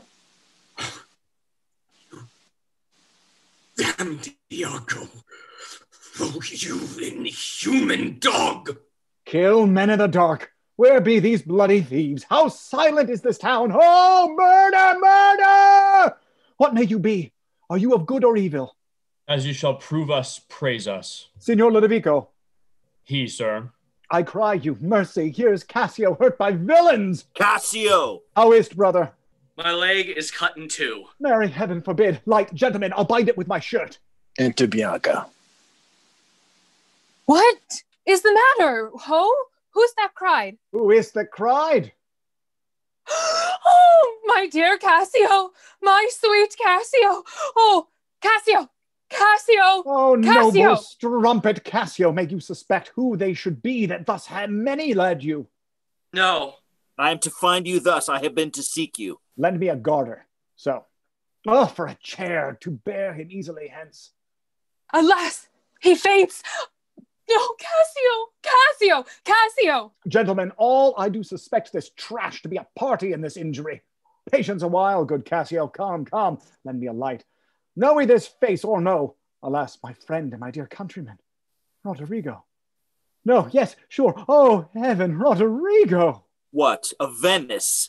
Even he, sir. Did you know him? Know him, I. Signor Gratiano, I cry you gentle pardon. These bloody accidents must excuse my manners that so neglected you. I'm glad to see you. How do you, Cassio? Oh, a chair, a chair! Rodrigo!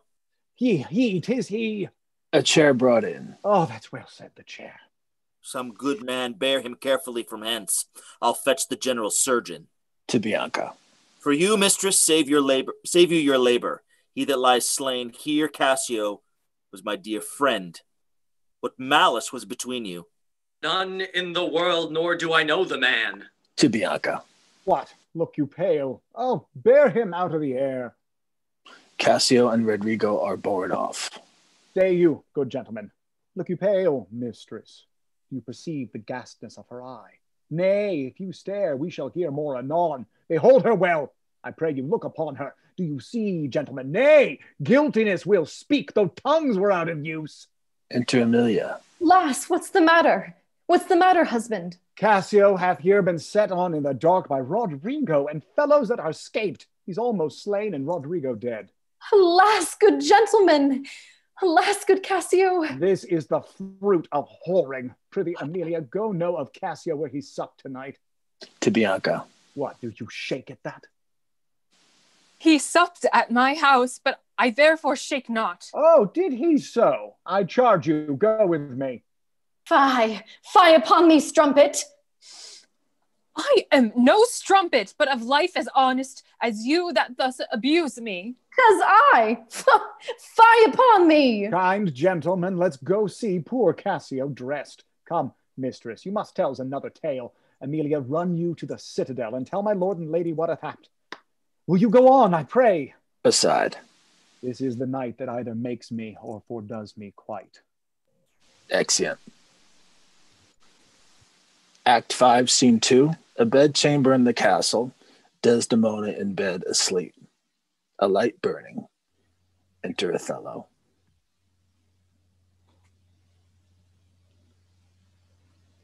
It is the cause. It is the cause, my soul. Let me not name it to you, you chaste stars.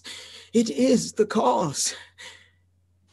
Yet I'll not shed her blood, nor scar that whiter skin of hers than snow, and smooth as monumental alabaster. Yet she must die, else she'll betray more men. Put out the light, and they put out the light. If I quench thee, thou flaming minister, I can again thy former light restore. Should I repent me, but once put out thy light, thou cunningest pattern of excelling nature, I know not where is that Promethean heat that can thy light relume. When I have plucked the rose, I cannot give it vital growth again. It must needs wither. I'll smell it on a tree. Kissing her. Balmy breath, that dost almost persuade justice to break her sword. One more. Be thus when thou art dead, and I will kill thee and love thee after. One more, and this the last. So sweet was ne'er so fatal. I must weep, but they are cruel tears. This sorrow's heavenly. It strikes where it doth love. She wakes. Who's there? Othello?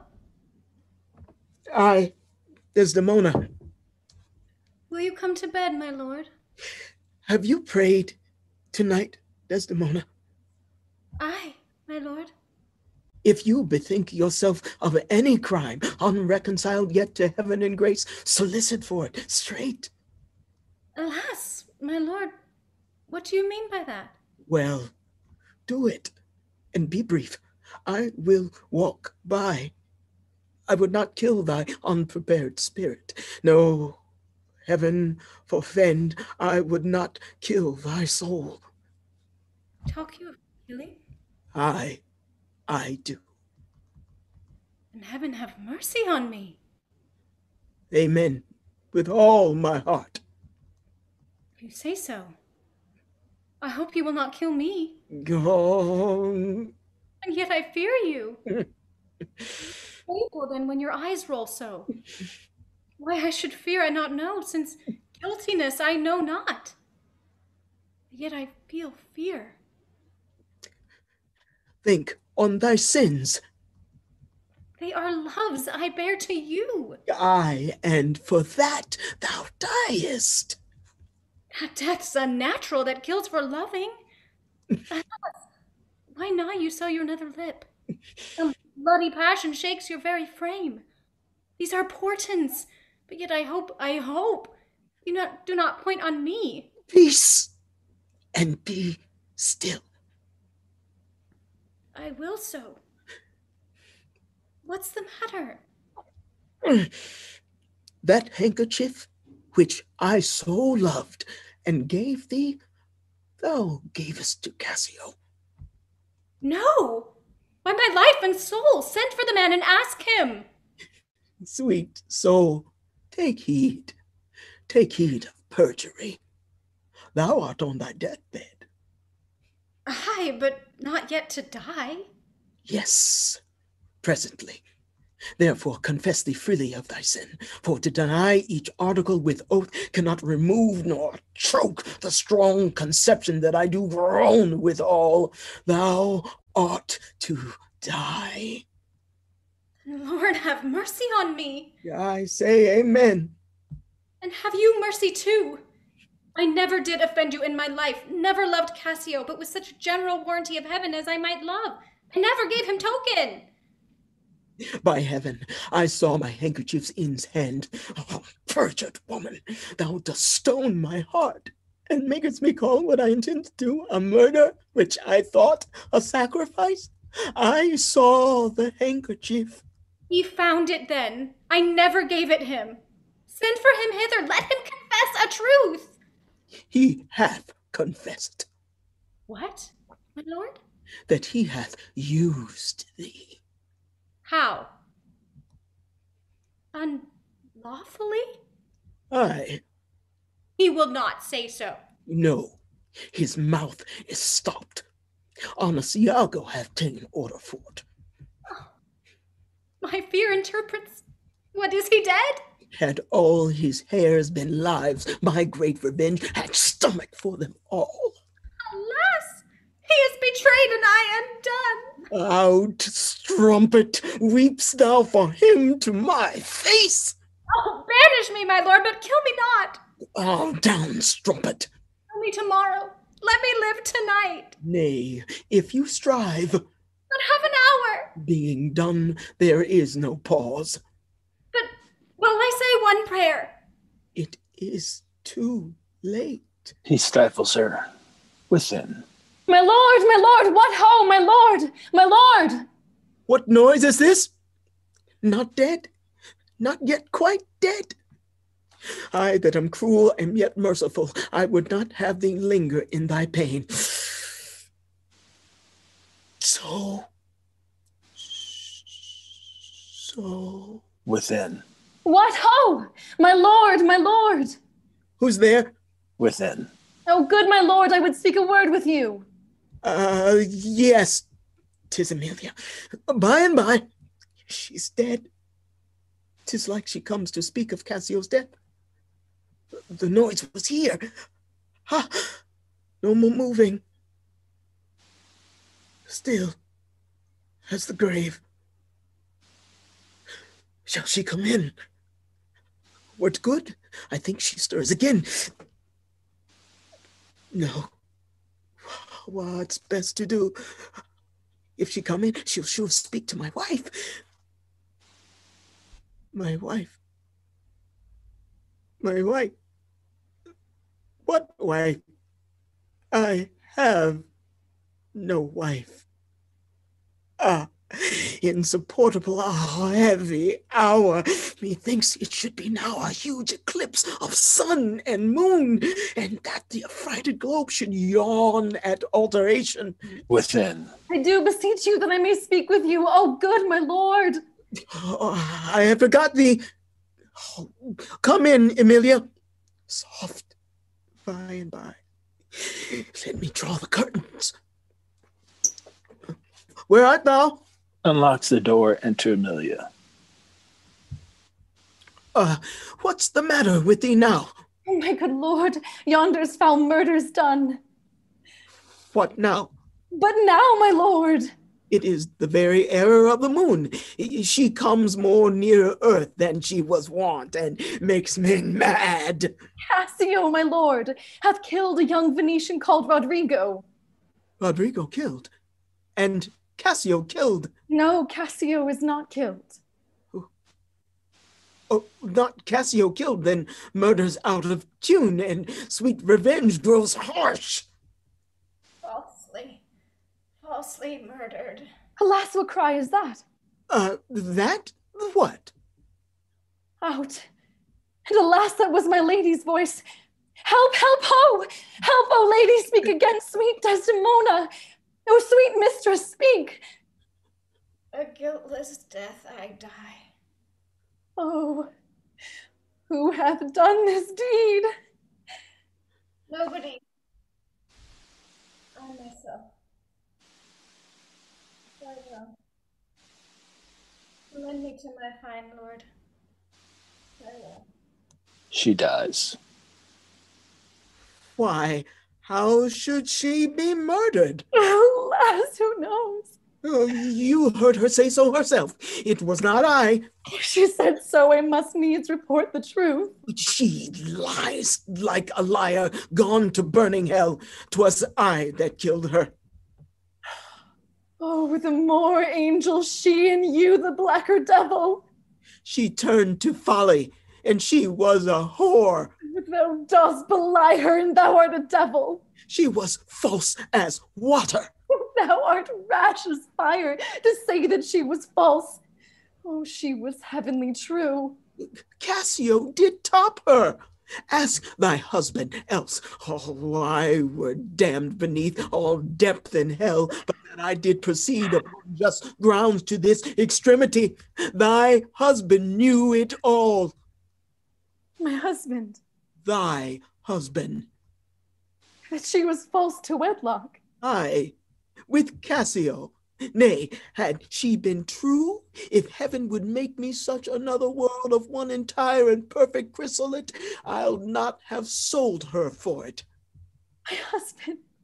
Aye, 'Twas he that told me first. An honest man he is, and hates the slime that sticks on filthy deeds.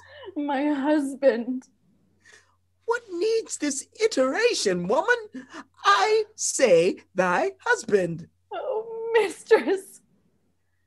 Villainy hath made mocks with love. My husband say that she was false. He, woman, I say thy husband. Dost understand the word? My friend, thy husband, honest Iago. If you say so, may his pernicious soul rot half a grain a day. He lies to the heart. She was too fond of her most filthy bargain. Ha! Do thy worst. This deed of thine is no more worthy heaven than thou wast worthy her. Peace. You were best. Thou hast not half the power to do me harm as I have to be hurt. O gull, O dolt, as ignorant as dirt, thou hast done a deed. I care not for thy sword. I'll make thee known, though I lost 20 lives. Help, help, oh! Help, the Moor hath killed my mistress. Murder, murder! Enter Montano, Gradiano, Iago, and others. What is the matter? How now, General? Oh, are you come, Iago?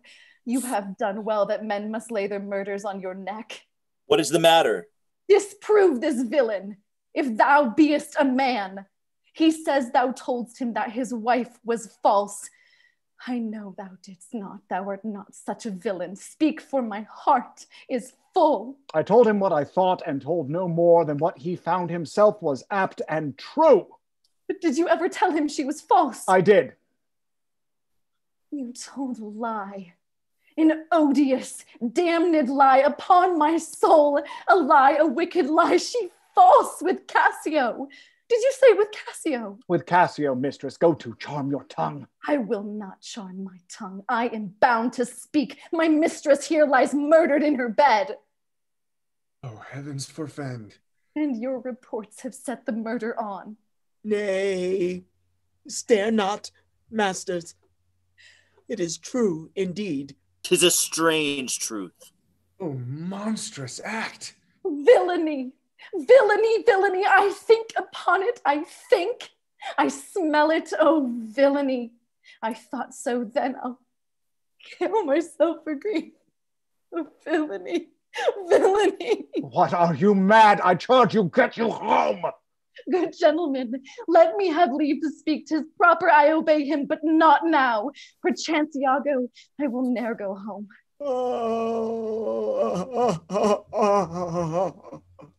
He falls in the bed. Nay, lay thee down and roar. For thou hast killed the sweetest innocent that e'er did lift up eye.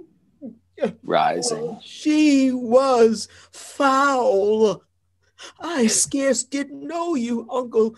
There lies your niece, whose breath indeed these hands have newly stopped. I know this act shows horrible and grim. Poor Desdemona, I am glad thy father's dead. Thy match was mortal to him, and pure grief shore his old thread in twain. Did he live now, his sight would make him do a desperate turn, yea, curse his better angel from his side, and fall to reprobation.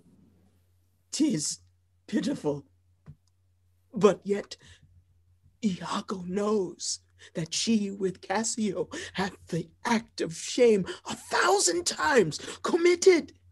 Cassio confessed it, and she did gratify his amorous works with that recognizance and pledge of love which I first gave her. I saw it in his hand. It was a handkerchief, an antique token my father gave my mother. Oh heaven, oh heavenly powers. Come, hold your peace. Twill out, I, peace. No, I will speak as liberal as the North. Let heaven and men and devils, let them all cry shame against me, yet I will speak. Be wise and get you home. I will not. Iago offers to stab Emilia. Fie, your sword upon a woman? O thou dull Moor! That handkerchief thou speakst of I found by fortune and did give my husband. For often, with a solemn earnestness, more than indeed belonged to such a trifle, he begged of me to steal it. Villainous whore! He gave it Cassio. No, alas! I found it, and I did give it my husband. Filth, thou liest! By heaven, I do not. I do not, gentlemen. Oh, murderous coxcomb. What should such a fool do with so good a woman? Are there no stones in heaven but would serve for the thunder? Precious villain! He runs at Iago. Iago from behind stabs Emilia. The woman falls. Sure, he hath killed his wife. Oh, lay me by my mistress' side. He's gone, but his wife killed. 'Tis a notorious villain. Take you this weapon, which I have recovered from the Moor. Come, guard the door without. Let him not pass, but kill him rather. I'll after that same villain, for 'tis a damned slave. Exeunt Montano and Gratiano. I am not a valiant neither, but ever puny Whisper gets my sword. But why should honor outlive honesty? Let it go all. What did thy song bode, lady? Hark, canst thou hear me? I will play the swan and die in music. Singing. Willow, willow, willow. More. She was chaste. She loved thee, cruel Moor. So come my soul to bliss as I speak true. So speaking as I think, I die. I die. She dies. I have another weapon in this chamber. It is a sword of Spain, the Icebrook's temper. Oh, here it is. Uncle, I must come forth. If thou attempt it, it will cost thee dear. Thou hast no weapon and perforce must suffer. Look in upon me then, and speak with me, or, naked as I am, I will assault thee. Re-enter Gratiano. What is the matter? Behold, I have a weapon. A better never did itself sustain upon a soldier's thigh. I have seen the day that with this little arm and this good sword, I have made my way through more impediments than 20 times your stop. But they boast. Who can control his fate? 'Tis not so now. Be not afraid, though you do see me weaponed. Here is my journey's end. Here is my butt, and my very sea mark of my utmost sail. Do you go back dismayed? 'Tis a lost fear, man, but a rush against Othello's breast, and he retires. Where should Othello go? Now, how dost thou look now? Oh, ill-starred wench, pale as thy smock, when we shall meet at Compt, this look of thine will hurl my soul from heaven, and fiends will snatch at it. Cold, cold, my girl, even like thy chastity. Cursed slave! Whip me, ye devils, from thy possession of this heavenly sight. Blow me about in winds, roast me in sulfur, wash me in steep down gulfs of liquid fire. Oh, Desdemona, Desdemona, dead. Oh, oh, oh. Enter Lodovico, Montano, Cassio carried in a chair, and officers with Iago, a prisoner. Where is this rash and most unfortunate man? That's he that was Othello. Here I am. Where is that viper? Bring the villain forth. I look down towards his feet, but that's a fable. If that thou best a devil, I cannot kill thee. Wounds Iago. Wrench his sword from him. I bleed, sir, but am not killed. I am not sorry neither. I'll have thee live, for in my sense 'tis happiness to die. O thou Othello, thou wert once so good, fallen in the practice of a damned slave. What shall be said to thee? Why, anything. An honorable murderer, if you will, for naught I did in hate, but all in honor. This wretch hath part confessed his villainy. Did you and he consent in Cassio's death? General, I never gave you cause. I do believe it, and I ask your pardon. Will you, I pray, demand that demi-devil why he hath thus ensnared my soul and body? Demand me nothing. What you know, you know. From this time forth, I never will speak a word. What? Not to pray? Torments will ope your lips. Well, thou dost best. Sir, you shall understand what hath befallen, which, as I think, you know not. Here is a letter found in the pocket of the slain Rodrigo, and here another. The one of them imports the death of Cassio to be undertook by Rodrigo. Oh, villain. Most heathenish and most gross. Now here's another discontented paper, found in his pocket too. And this, it seems, Rodrigo meant to have sent this damned villain. But that belike Iago in the interim came in and satisfied him.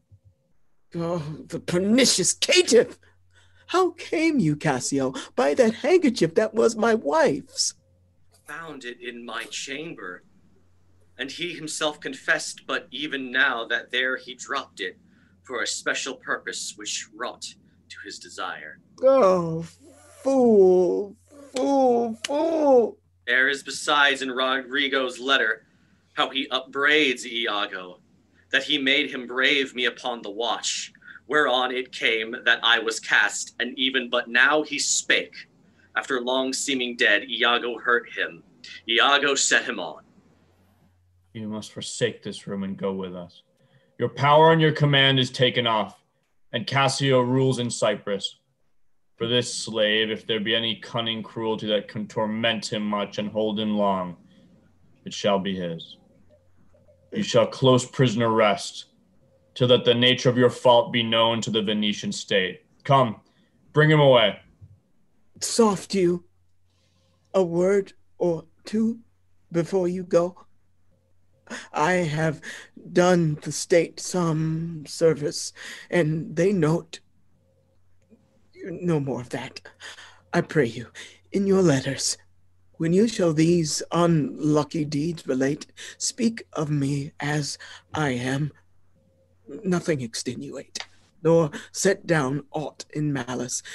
Then must you speak of one that loved, not wisely, but too well, of one not easily jealous, but being wrought, perplexed in the extreme, of one whose hand, like the based Indian, threw a pearl away richer than all his tribe, of one whose subdued eyes, albeit unused to the melting mood, drop tears as fast as the Arabian trees their medicinal gum.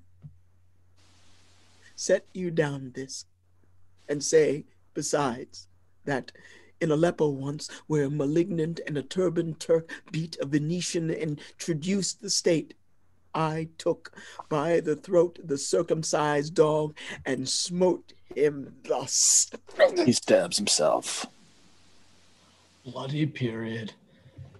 All that spoke is marred. I kissed thee ere I killed thee.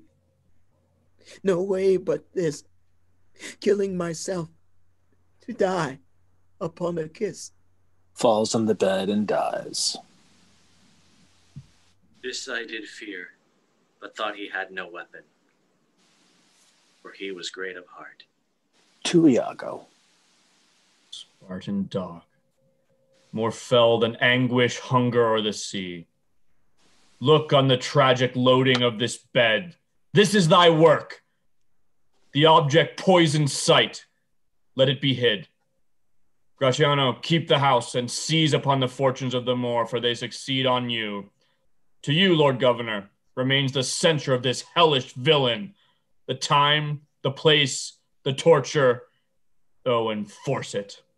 Myself will straight aboard, and to the state this heavy act with heavy heart relate.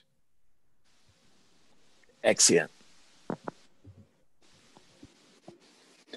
And that concludes our online presentation of Othello. Thank you for watching. Good night.